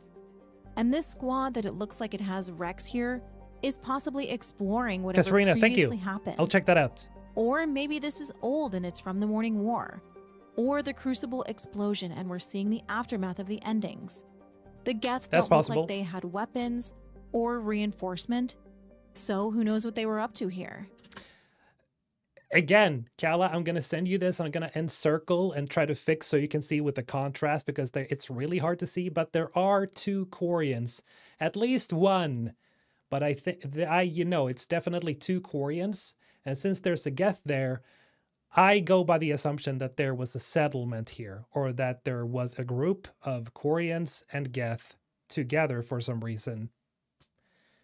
Maybe they were fighting, I don't know, but I assume that since they have all died, they were probably hit by an enemy and they were not fighting. So I'm gonna assume that. But whatever they were doing, it got them killed. Yes. So yes, bringing back the Geth, humanizing them and advancing them as a recognizable Citadel race makes sense. And I think their telescope and whatever knowledge they had and whatever they've been studying and observing could all be connected to that. Maybe they replicated this technology and helped build a new relay, or help build this new relay type looking construct. Could this relay be being built with newfound technology that makes instant travel possible, even across galaxies? Could this relay here be founded on new tech or strange tech? Maybe this is another way that the Geth contributed to the greater galaxy. Maybe they're behind the building of this. That one's a stretch, especially with the Cerberus colors. But maybe Liara is speaking to a Geth about it. Maybe the Geth even helped unlock relays that were previously inaccessible, or found brand new relays, or were able to find new technology because of their telescope. Their telescopes really open up a million possibilities. Hey, Carol. They could have easily discovered what was happening in Andromeda following the years after the initiative left. And while the Scourge isn't detonated until 2450, maybe the Geth saw the warring between the Jardan and whoever they were in conflict with within the years before the detonation on Keta Sira. That kind of telescope being able to observe the galaxy in almost real time would have given the Geth access to an unbelievable amount of information, especially within the Milky Way galaxy itself. And we still don't know what they were actively looking for or at. There's a ton of story possibilities here surrounding the Geth and their telescope, and the Milky Way, and even Andromeda. And that brings me again to the Scourge. We know that Andromeda is being included in this game. It's undeniable. While it may not have a huge connection, I think there's a few obvious ways to connect the games, and that can make it feel more cohesive, and that starts with connecting the Scourge to dark energy. Like I said earlier, what if Dolan does go supernova and eventually becomes a black hole, and we see another Scourge-like event? What if this affects the element 0 within the galaxy? Cool. What if the Scourge was artificially created, and the Geth were observing its creation or the race that created it? You're on to something. I swear, it sounds like you're on to something. So essentially, let me break it down for anybody who doesn't understand or doesn't follow. Essentially, the Scourge in Andromeda is a sort of, it's not a man-made weapon, but it's a synthetic thing that exists and is destroying technology and planets and all that good stuff. Not good stuff, but, it is what it is. And if they decide, goddamn it, like cat hairs in my face, if they decide to continue with this sort of plot thread, they could tie it back to the Haystrom thing where Tally finds an unstable star, or well, she is not but she doesn't find it. She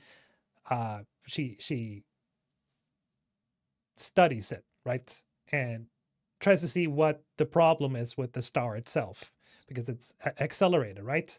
So let's assume that this star is going supernova, and it's somebody who actually like triggers it, and this turns into the scourge somehow, because then we could tie it together, and then we have somebody who's like actually doing this from behind the scenes. But who could that ever be, right? Because it happens in two different galaxies. Either that, or it's a natural phenomena that happens when dark energy becomes too unstable. And maybe the scourge is just accelerated unstable dark energy. Get it?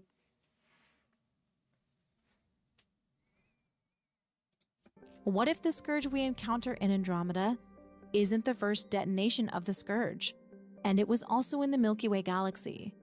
True. There's still so much unexplored in the Milky Way galaxy, and while there's a ton of mysteries in the small area that we have explored, there's a million more mysteries outside of the Council space and places that Shepard visited.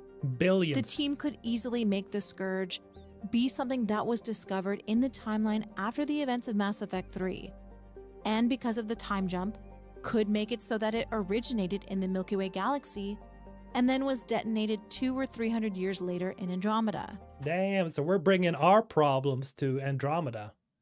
That could be a cool idea. I love it. Porta with the $5, thank you. Appreciate it. Has the new Mass Effect board game been discussed on the stream yet? No.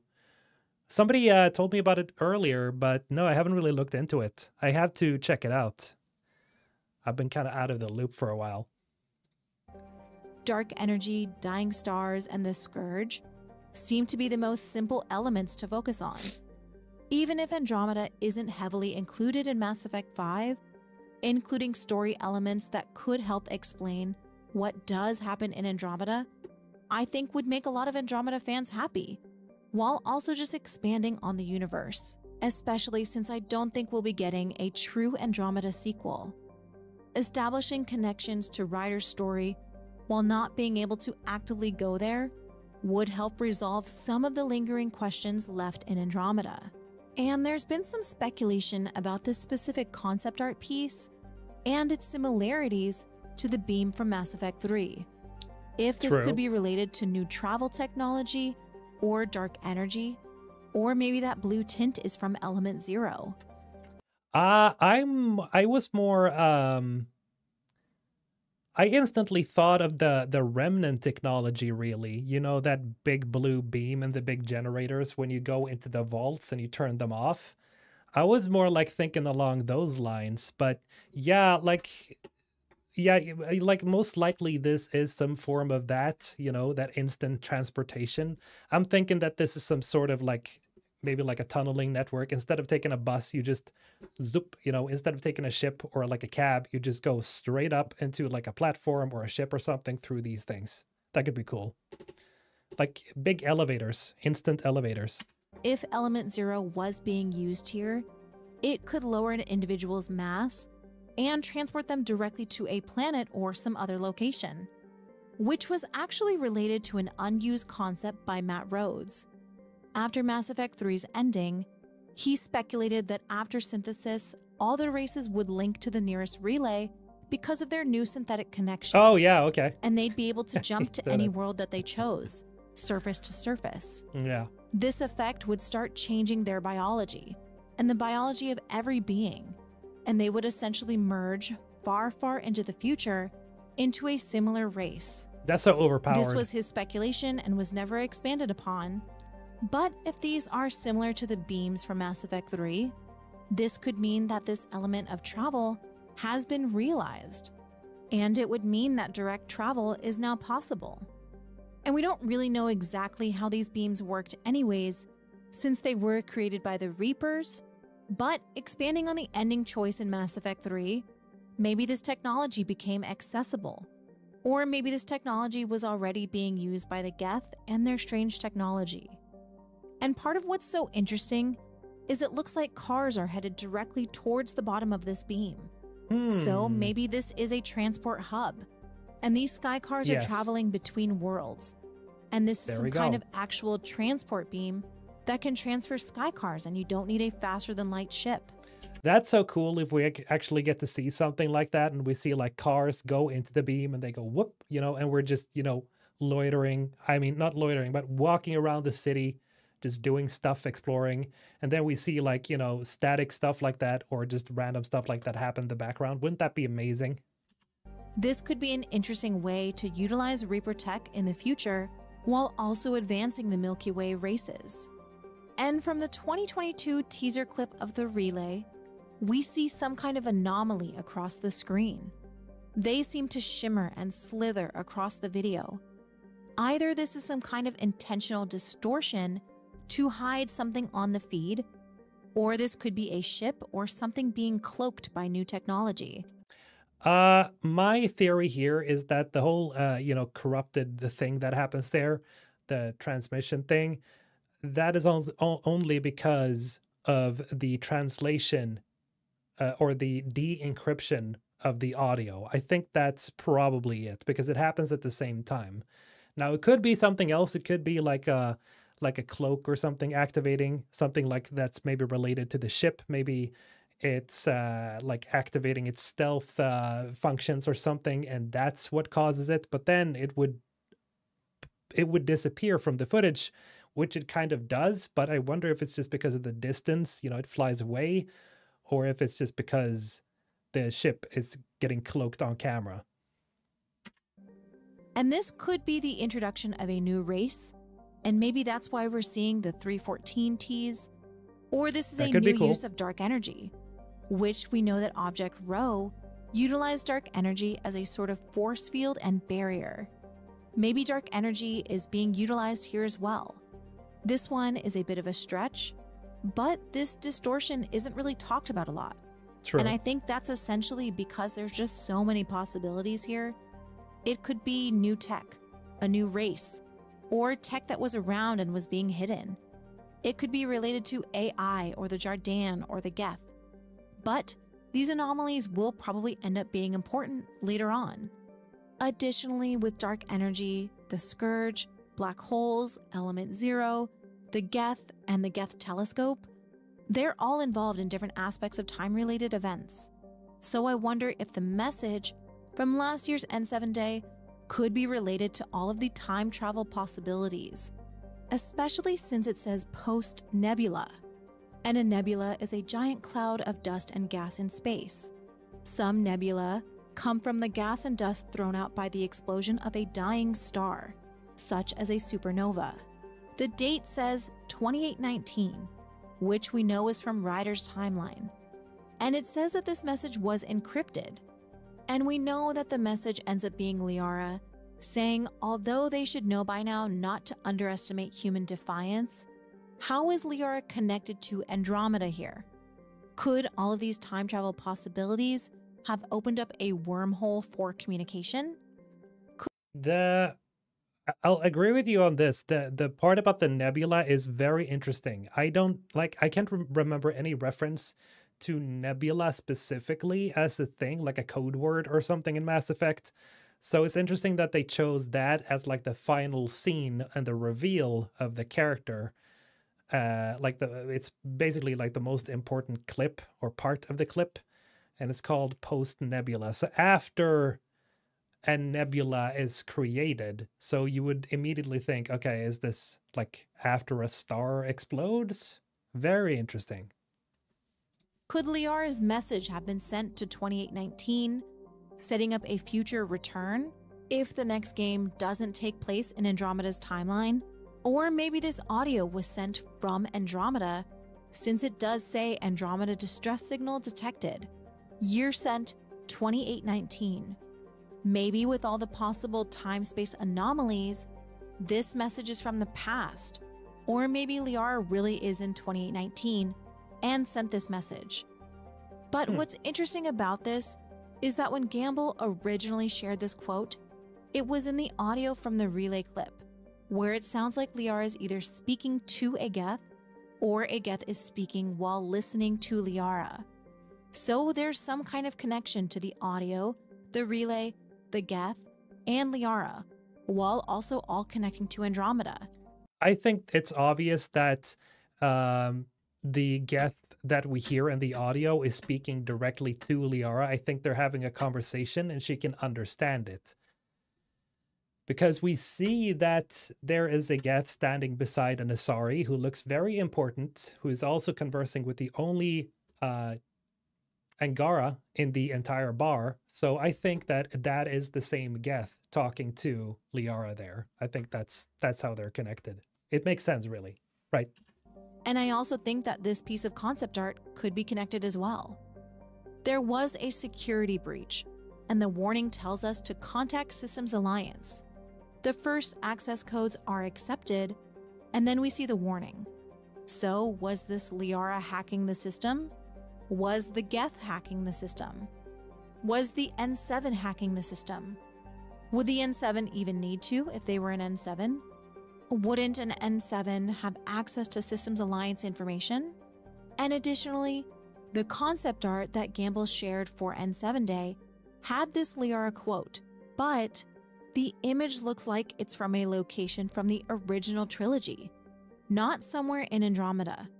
We don't know of anywhere in Andromeda that had advanced to this level. If this Andromeda message was sent in 2819, did this message end up in some kind of wormhole, being sent to the past? This piece of information is very hard to put together because it being sent from Andromeda doesn't necessarily make sense with what we know. So there's a ton of questions here. And this being Liara in 2819, sending a message back to the Milky Way, maybe that is what is going on.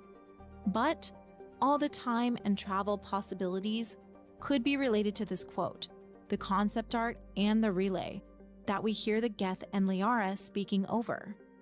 And with a direct Andromeda sequel most likely out of the question, I think, I could see a ways to pull in Andromeda like this, or even setting up a future visit to the Andromeda timeline. And I think the Jardan could be the main key to the next game because of this reason. Aside from the dark energy and the Scourge, they are the perfect tie-in between the two timelines and stories. And I'll explore that next time, but there's one more connection that I want to see return in some form, and that's Shepard's biggest fan. Right, here we go. Conrad Werner. So when it comes to the Jardan, right, they're like the only remaining mystery, really. The Jardan and their conflict that I think people are invested in. I think, if anything, people who are big fans of Andromeda want to know more about what happened to them and what they were, because they're essentially like the Reaper mystery, like that we had in the trilogy, but in Andromeda, right? They're supposed to be this ancient race, or like the Protheans, right? They just suddenly disappeared, and they had this big war going on, or conflict with someone who we don't even know like who they were fighting. So it's like this big unanswered questions, but we know that it's connected to something with dark energy, which makes it like an obvious sort of tie-in to bring in, because that's the thing that people are wondering about a lot. Yes, there are fans for Andromeda. And you're probably wondering what Conrad Werner has to do with dark energy and Mass Effect 5. But while Conrad Werner is probably Mass Effect's biggest meme, and he has been a running joke for several years, you might not be familiar with his secret. He's actually a genius, and may very well be the key to Mass Effect 5's plot. So let's go over. Did you actually? No, you probably didn't. But I'm gonna assume that you did. I hope you watched my old Conrad Werner dark energy theory thing, or time travel video. That was also one video that I remember I'd made. Oh my god, it's so silly, but it's pretty cool, because he has this dissertation on like something regarding dark energy or time dilation. And it's something that you could actually sort of use in a way, or it could like tease us in what might happen in the future. For Conrad's connection to dark energy and how Conrad Werner helped build the dark energy crucible. First, let's talk about Conrad Werner. In Mass Effect 3, Conrad actually writes a dissertation about dark energy and gives it to Shepard, which counts as a war asset. The codex entry in the game says, published years ago by Dr. Conrad Werner, this doctoral dissertation on xenotechnology is a lengthy but intriguing argument that dark energy causes a minute but empirically observable difference in the passage of time. Hotly debated when first published, the paper's theory is supported by recent data. The dissertation illuminates several instructions left by the Protheans on how to build the crucible. The interesting thing here is it ties together with time dilation right away, but it's interesting because we know for a fact that Element Zero, as I mentioned before, removes time dilation, but it seems like it doesn't completely remove it. So I wonder if that is something you can manipulate somehow to like not remove time dilation completely. I don't know, I just find it really interesting. So essentially, Conrad wrote an entire dissertation about how dark energy causes a small but observable passage of time, and he was ahead of the times with his knowledge. And we know that dark energy was important in Mass Effect 2, but has connections throughout the entire universe, and both the original trilogy and Andromeda, while also being rooted in real science. And it seems like at the time of Conrad's dissertation being published, it was very debated and unsupported. But new data changed, and it is now supported by recent data, which means more scientists were beginning to also research dark energy and its connection to the passage of time, and agreed with Conrad. And while Conrad Werner might be an annoying superfan Conrad is who the hero we need. romanticizes Yes. the Spectre program to the point that he becomes an insufferable idiot and goes so far as to steal an N7 armor set to impersonate Shepard, he's actually a good dude. Well, if you do the Paragon route with him anyways. In Mass Effect 2, he even starts a charity for refugees and orphans called Shepherds. He tells Shepard in Mass Effect 3 that he spent almost all of his money getting the children off-world to save them from Reaper attacks. What a guy. So while he may be an idiot, he also has a big heart. In his quest to both help the galaxy and help Shepard, he even stupidly joined Cerberus due to Shepard's affiliation. After being set straight by Shepard on the Citadel, he agrees to help and reveals that he has a doctoral degree in xenoscience. Like, this guy is just chaos personified. How can you be simultaneously a genius but also fucking idiotic like this at the same time, but then also be a really good dude? It's so weird. He's such a personality. That's why people love him. And then he sends Shepard a copy of his dissertation on dark energy. He also goes so far as to help you with ancient tech schematics to help with the Crucible. He contacts Gavin Hossel from Zoo's Hope in Mass Effect 1, who sends the schematics over per Conrad's request. If you also obtain the 10 Matriarch Dillinaga's writings from Mass Effect 1 and the Elkos Combined Armory license, those Chaotic combined good guy, with Conrad's yes. dissertation will be able to translate the schematics. It's a lot of work from Mass Effect 1, 2, and 3 to get all of this unlocked, but once you do, you're able to use his schematics and dark energy knowledge and help with the Crucible.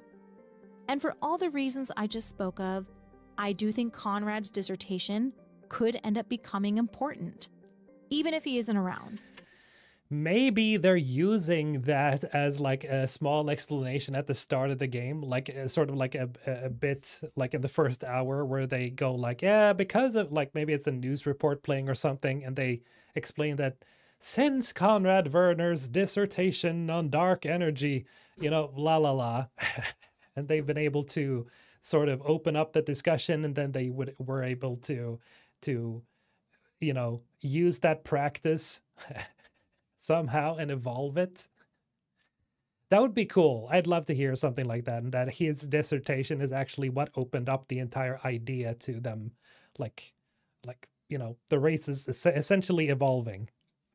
Dark energy could be one of the most logical ways to connect the two games, while also No bringing joke. back a thread that fans want continued.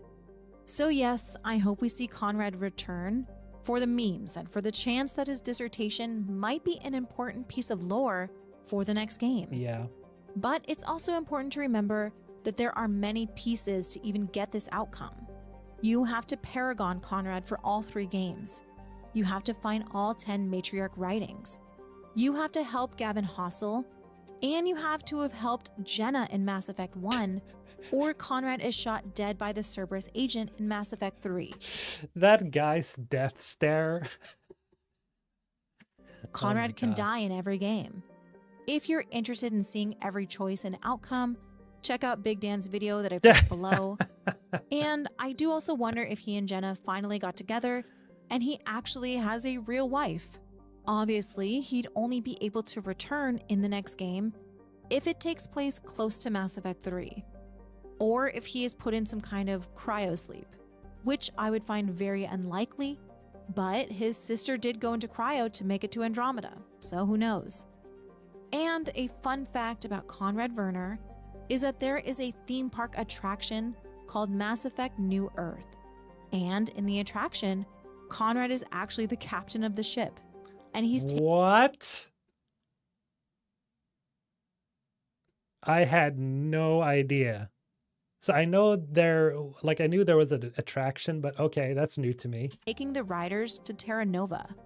The ride has been around for several years, so at this point, Conrad has actually been around longer than Shepard.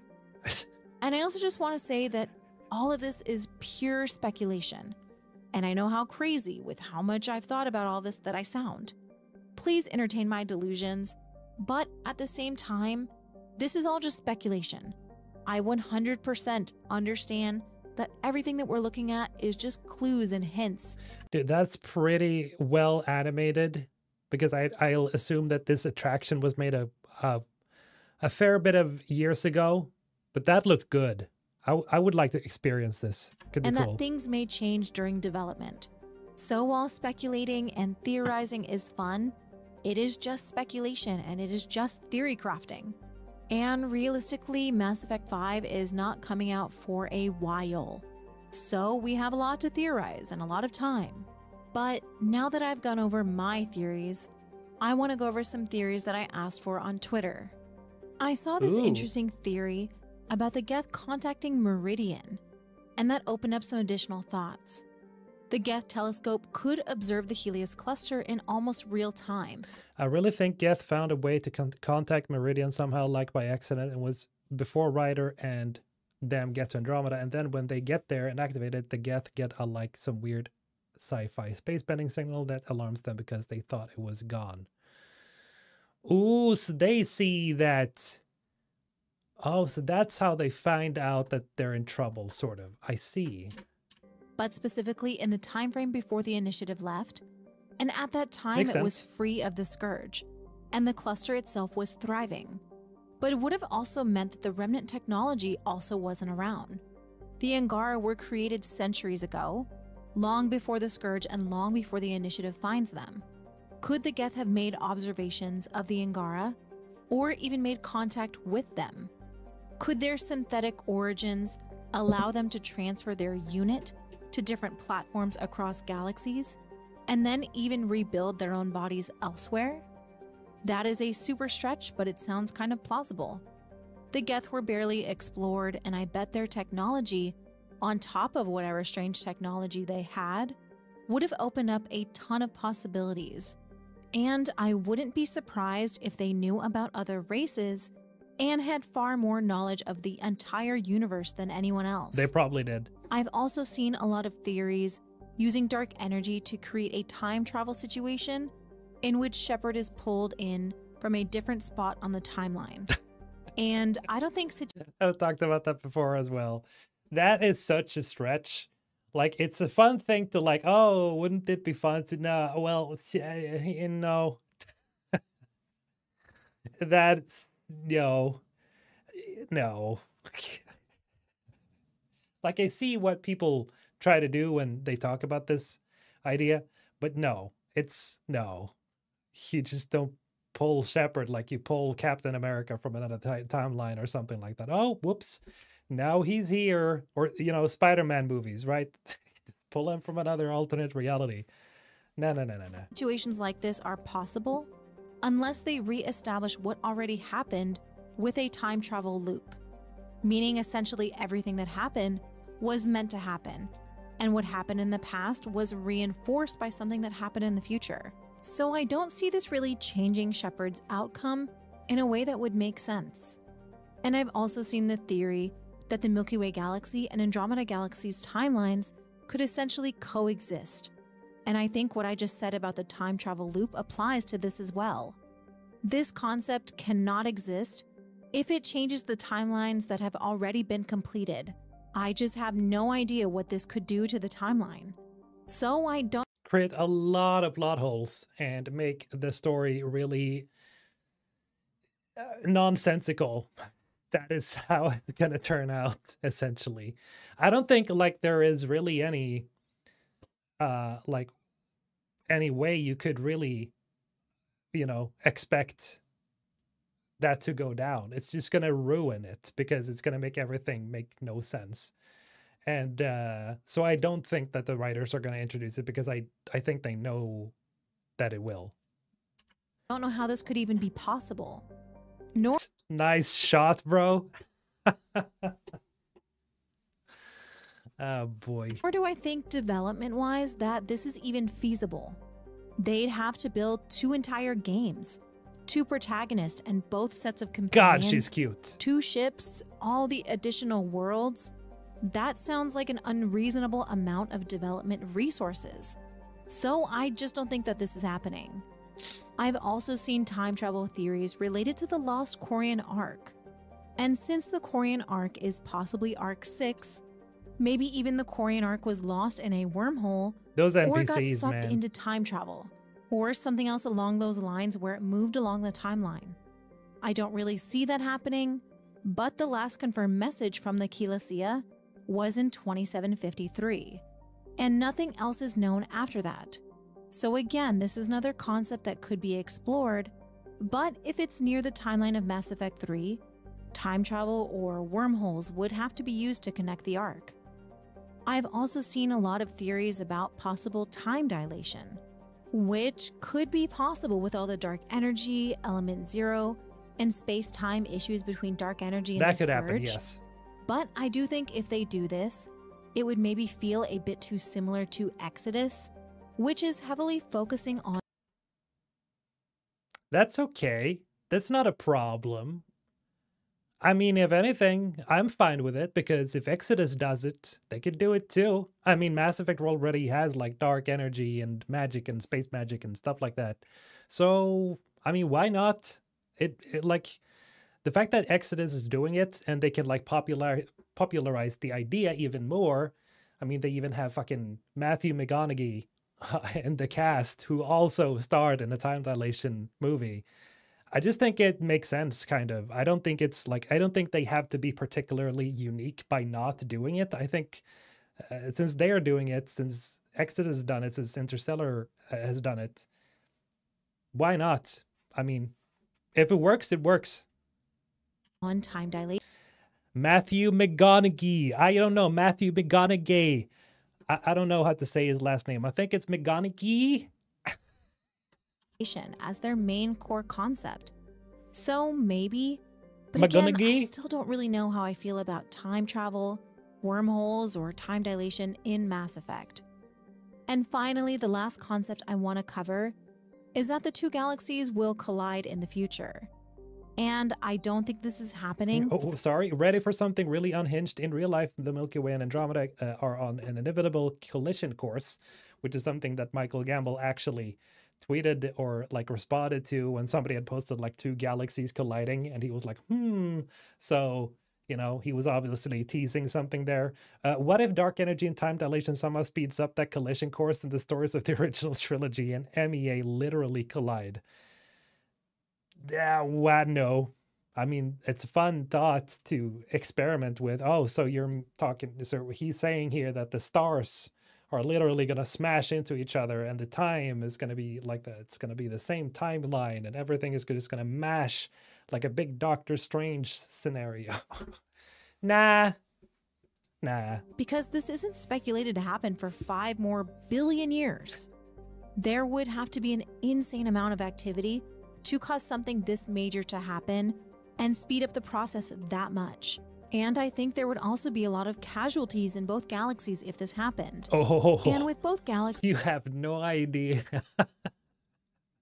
You would annihilate basically all life in the galaxy almost. Maybe not all life, but yeah, that's trillions or quadrillions of lives lost.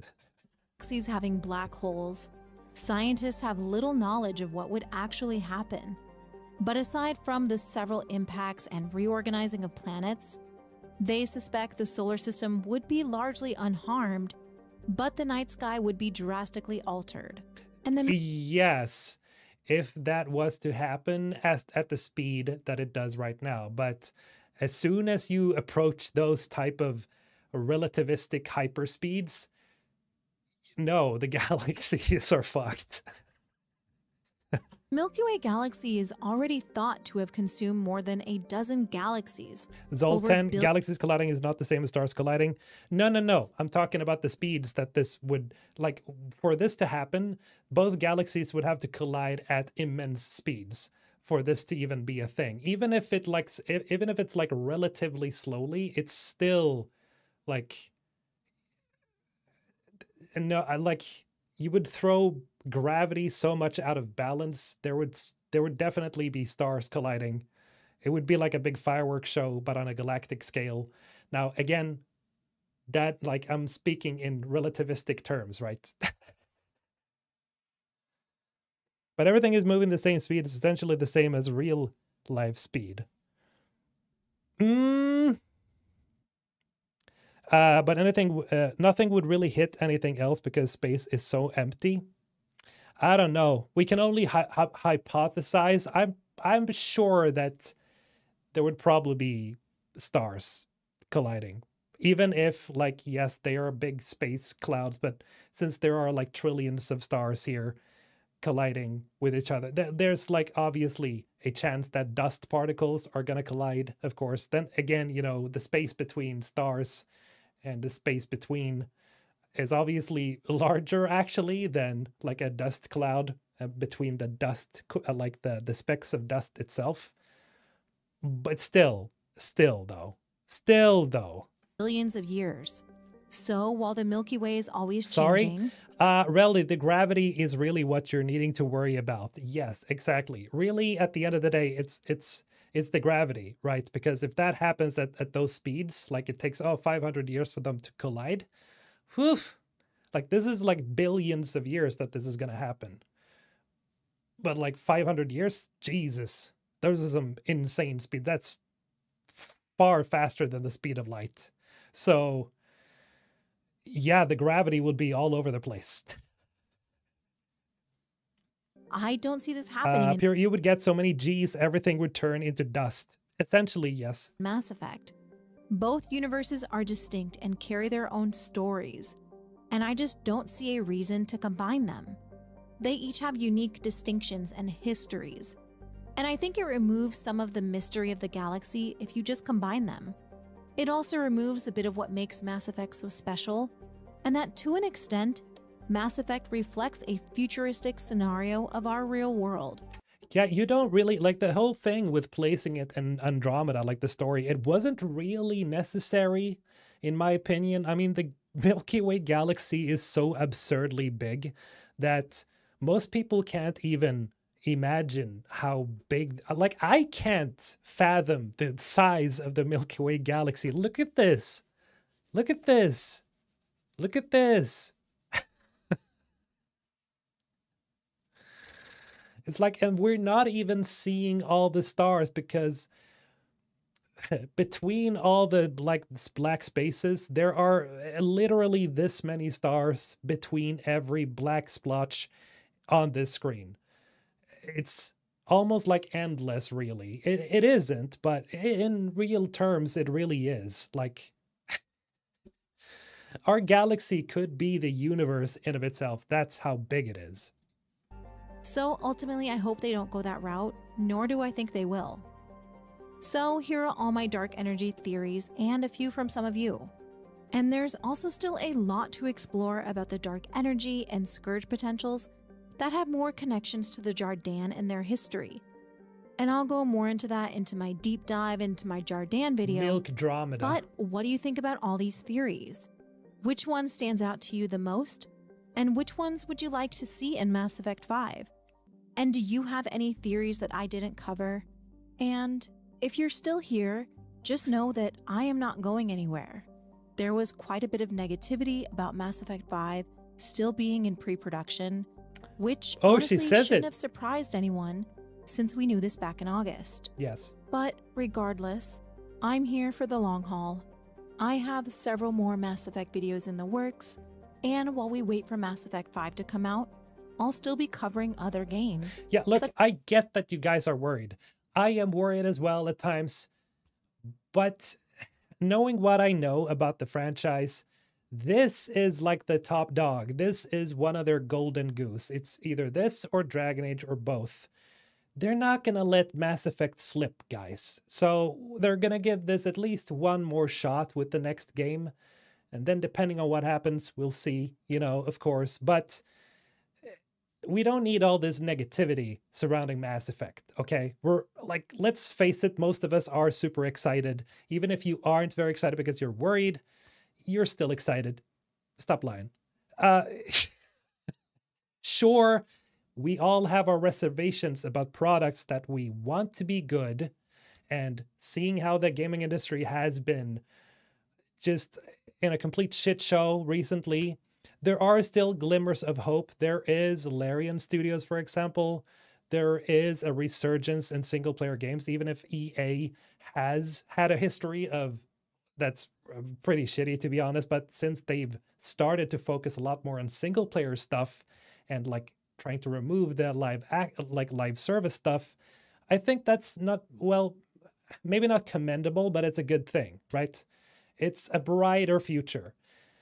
Yes, there are tons of layoffs. It's happening all across the industry, and it's not specifically for BioWare and EA. Like comparatively, like the amount of people that was laid off from BioWare was like 50 people. It's comparatively small. Now, I'm not saying that it doesn't suck, because it absolutely fucking does. And I wish those people still had their jobs. But like there's tens of thousands of people that have been laid off ever since last year, closing in on 20, I think. And we don't even like only have Larian, we have studios like our Swedish studio right here, you know, who just made Helldivers 2, Arrowhead Game Studios. Also a great game focused on making a fun game, focused on the players and, you know, producing content for the players. So, you know, it's looking on the up and up, honestly, for at least single-player games. I don't think we need to worry too much. Look at the cast, the roster of people returning or working on this next game. It's looking pretty positive, guys. I'm not trying to say that just to make you guys happy. It honestly looks really good situationally. So let's just calm down, okay? Such as Exodus and Humanoid Origins' upcoming IP. And thank you so much for watching my videos. I'm actually going to be doing a giveaway of some of the Mass Effect stickers I've designed. You're generous as all hell. Yes, look at those stickers. Wonderful. Damn, give me that Arya one. I'm gonna have to get that one. They all look really good. I wish I could do more giveaways, honestly. Honestly, I don't know what I would give away because I don't have any real skills. The only thing that I can really give away are like Swedish chocolates, which I've done like once or twice. Leave a comment with the word stickers in it to enter.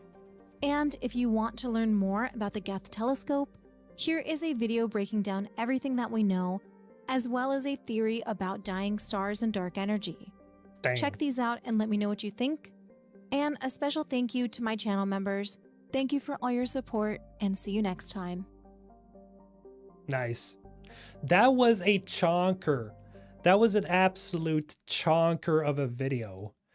Remember to check out the video again, guys. I'm gonna remind you again. It's very important that we support each other like this. I don't think I'll have the time to check out Dan's video as well. I really want to check out that, so I imported Mass Effect 3 with no important save. We'll probably check that out next time. That could be fun. It's fun just doing this, you know, reacting to other content creators. I don't want to do that like all the time because obviously it really takes, you know, doesn't take much effort to do it, but it's just fun, you know, to do. Mostly that is really the only reason I want to do it, because I want to have fun. Oh, Jesus. Sorry about that, Broken Earth. All I remember about Arya is her attitude. Don't fuck with Arya. Yeah. Love her. So the problem with stream elements, I gotta say that, just so you guys know, sometimes it like removes messages automatically. I don't know why it still does, like why it removes things like fuck and shit. But it still does for some reason. I have not blacklisted those words, so I don't know what's going on with it. But I kind of do need it for spam protection and stuff. Yeah. What do you guys think about dark energy? We gotta ask this right here. Is this something you guys can see as a future, maybe not a plot line, but a sort of ingredient, I guess, in the story to make it work? Do you even think like that a dark energy centered story really could work? Let's assume that they go back to Drew Karpyshyn's idea, or maybe not his idea, but his team's idea of making that like the prime motivation behind the Reapers. But now we don't have the Reapers, but what if they sort of return to it? Atom, I don't want dark energy time travel in the next massive game, but even if it's only just dark energy, not time travel, could be the MacGuffin for the first half. True. I like it because it guarantees Tali will be back. True. Right, yes, because she is the one that brings it up originally in the game, yes. True, true. Palpatine, I can see it. Yes, you can. I think dark energies definitely is the key, or at least going to play a large part, but to what extent, I'm not sure. Yeah, it definitely is one of those things that could explain a lot of where the story is going, or where it could go. It has a lot of possibilities. It's already spoiled, so it wouldn't be as interesting.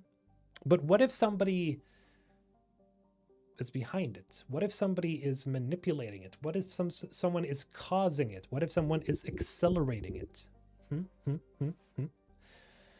I need to make a real effort to explain how it works. It's not enough to say things are happening. Blah, blah, blah, dark energy. I know, right? Word vomit.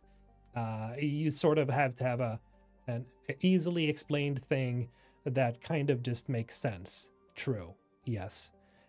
Dark energy is a huge part of the MU universe, and it's a Swiss Army knife of space magic. They can do anything with it. Good comparison, Chad. Swiss Army knife. Yeah, it essentially is, because there are so many things you can go from it. If the writing is good, dark energy is fine. Nice catcha. Reldy, how long do Quarians live? 60, 70 years. I think they have a relatively low lifespan. Them as well as Solarians, but yeah, the Solarians have definitely a shorter. Dark energy as a consequence for biotics, and the storyline from ME2 should still play a part for ME5. Yeah. Hopefully, if there is a villain who uses it, it's not going to be because I want to destroy everything. Yeah, so the problem with that is if somebody manipulates dark energy and uses it to destroy like planets and ships and systems and factions and stuff, like, how would you motivate that somebody actually wants to do that? What would be the motivation for someone? to do that because they would have to be pretty powerful. Now, a lot of people have talked to me before about like dimensional beings, and I think that could be a way to introduce a new sort of villain where they're like they have a reason for maybe like I don't know, maybe they're harvesting Ezo or something else, but that there's like entities that are like hyper dimensional, but they can still engage with this real world, and that is essentially what happens. That could be cool, but they would really have to like humanize these hyperdimensional beings somewhat into actual people somehow. So you have a villain to fight. Nope, it's overcomplicated and thus too vague in my opinion. Okay, Jin, I see. Graham, I'd be happy fighting the Reapers again. You just want the Reapers back, man. You're indoctrinated. Slim, well, considering how they were already planning on doing something and then let it sit in the backseat, I'll have the perfect opportunity to use dark energy as a plot point. Nice. Piro, somehow Reapers returned. Krabbe, sure, as long as it's not too complex for casual fans and new fans to understand. Yeah, it's important that people have a reasonably simple time understanding what it all is about, right? I thought Quarians live as long as humans. They probably do, but I know at least that I don't know where I got that idea from. I just assumed because of their compromised immune systems that they couldn't live as long. We killed the Reapers. They were coming to our galaxy, but doesn't mean there aren't any other Reapers. True, like that one concept by one of the Andromeda artists, you know, where he created a small storyboard of like a Reaper surviving, actually, or several Reapers surviving, but in the Andromeda galaxy. I thought that was pretty cool, but it's sort of like that one thing where it's like, oh yeah, somehow the Reapers returned. I could see Cerberus somehow being behind that stuff. You couldn't you, Palpatine? Someone needs to make a video explaining how the biotic toothbrush works. I will leave that one to Kala. Far too much effort would have to go into that. I think they should expand on what's already there instead of introducing too much new stuff. I see, Sparagmots. So you're thinking like regular stuff, like mortal things to, you know, deal with, like politics, fighting, infighting, galactic civil war, that kind of stuff, conflicts. The new art for the board game and Garrus' synthesis coating on his body. Really? I gotta look that up.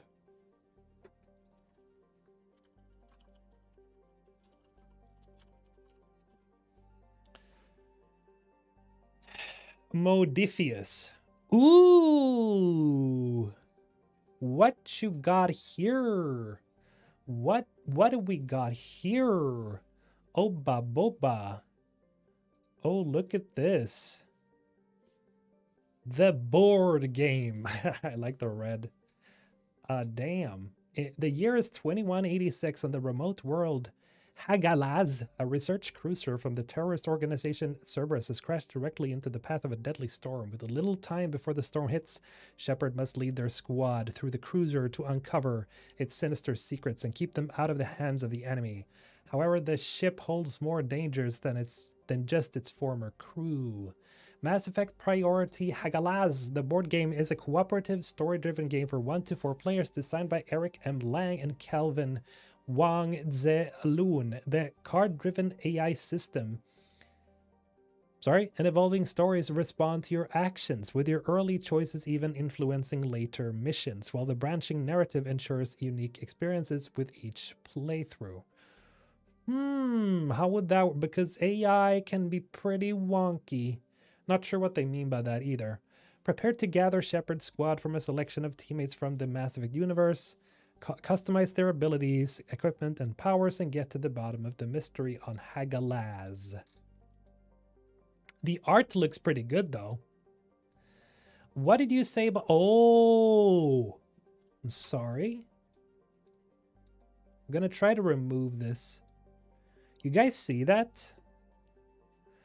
There is, like, on Garrus... I'm gonna move myself over. I don't know why my cursor isn't showing. But there is, like, some stuff here. Is that like synthesis stuff? Is that what you meant, Kala? Interesting. Interesting.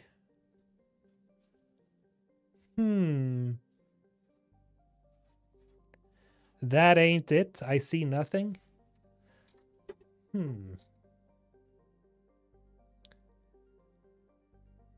Yeah, it's not really that green. And I can't really zoom in either, so I can't see. But this could be interesting, for sure. I think I would be willing to try this out and see what it is all about. So I guess I'll have to sign up. UK row, US. Does UK row mean Europe? I'm gonna guess that's it. Hagalaz was the Shadowbroker's home base planet. Yes, it was. Priority Hagalaz.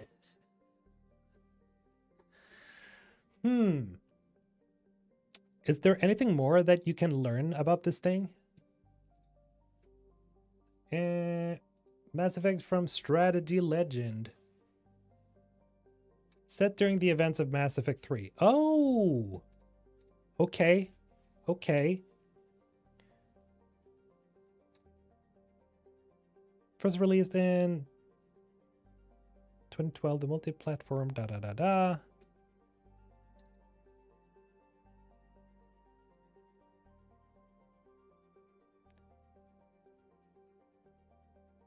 Interesting. There isn't really much to learn about it yet, but it will be released sometime this year, later on. Question is when. Well, now I know about that thing. We'll definitely check it out. His downstairs armor. Okay, yeah, that was the thing as well. Right, that was the thing I was thinking about. Yeah, it's probably not a synthesis thing. I hope it's not. Is this board game canon? Probably not, right? I don't know. Let's check. Well, it says Mass Effect TM, so it has to be incorporated. No, it doesn't. Electronic Arts, trademarks. Ooh, Mophidius is an authorized Electronic Arts licensee. Okay, yes, it's official. It seems to be official. For sure.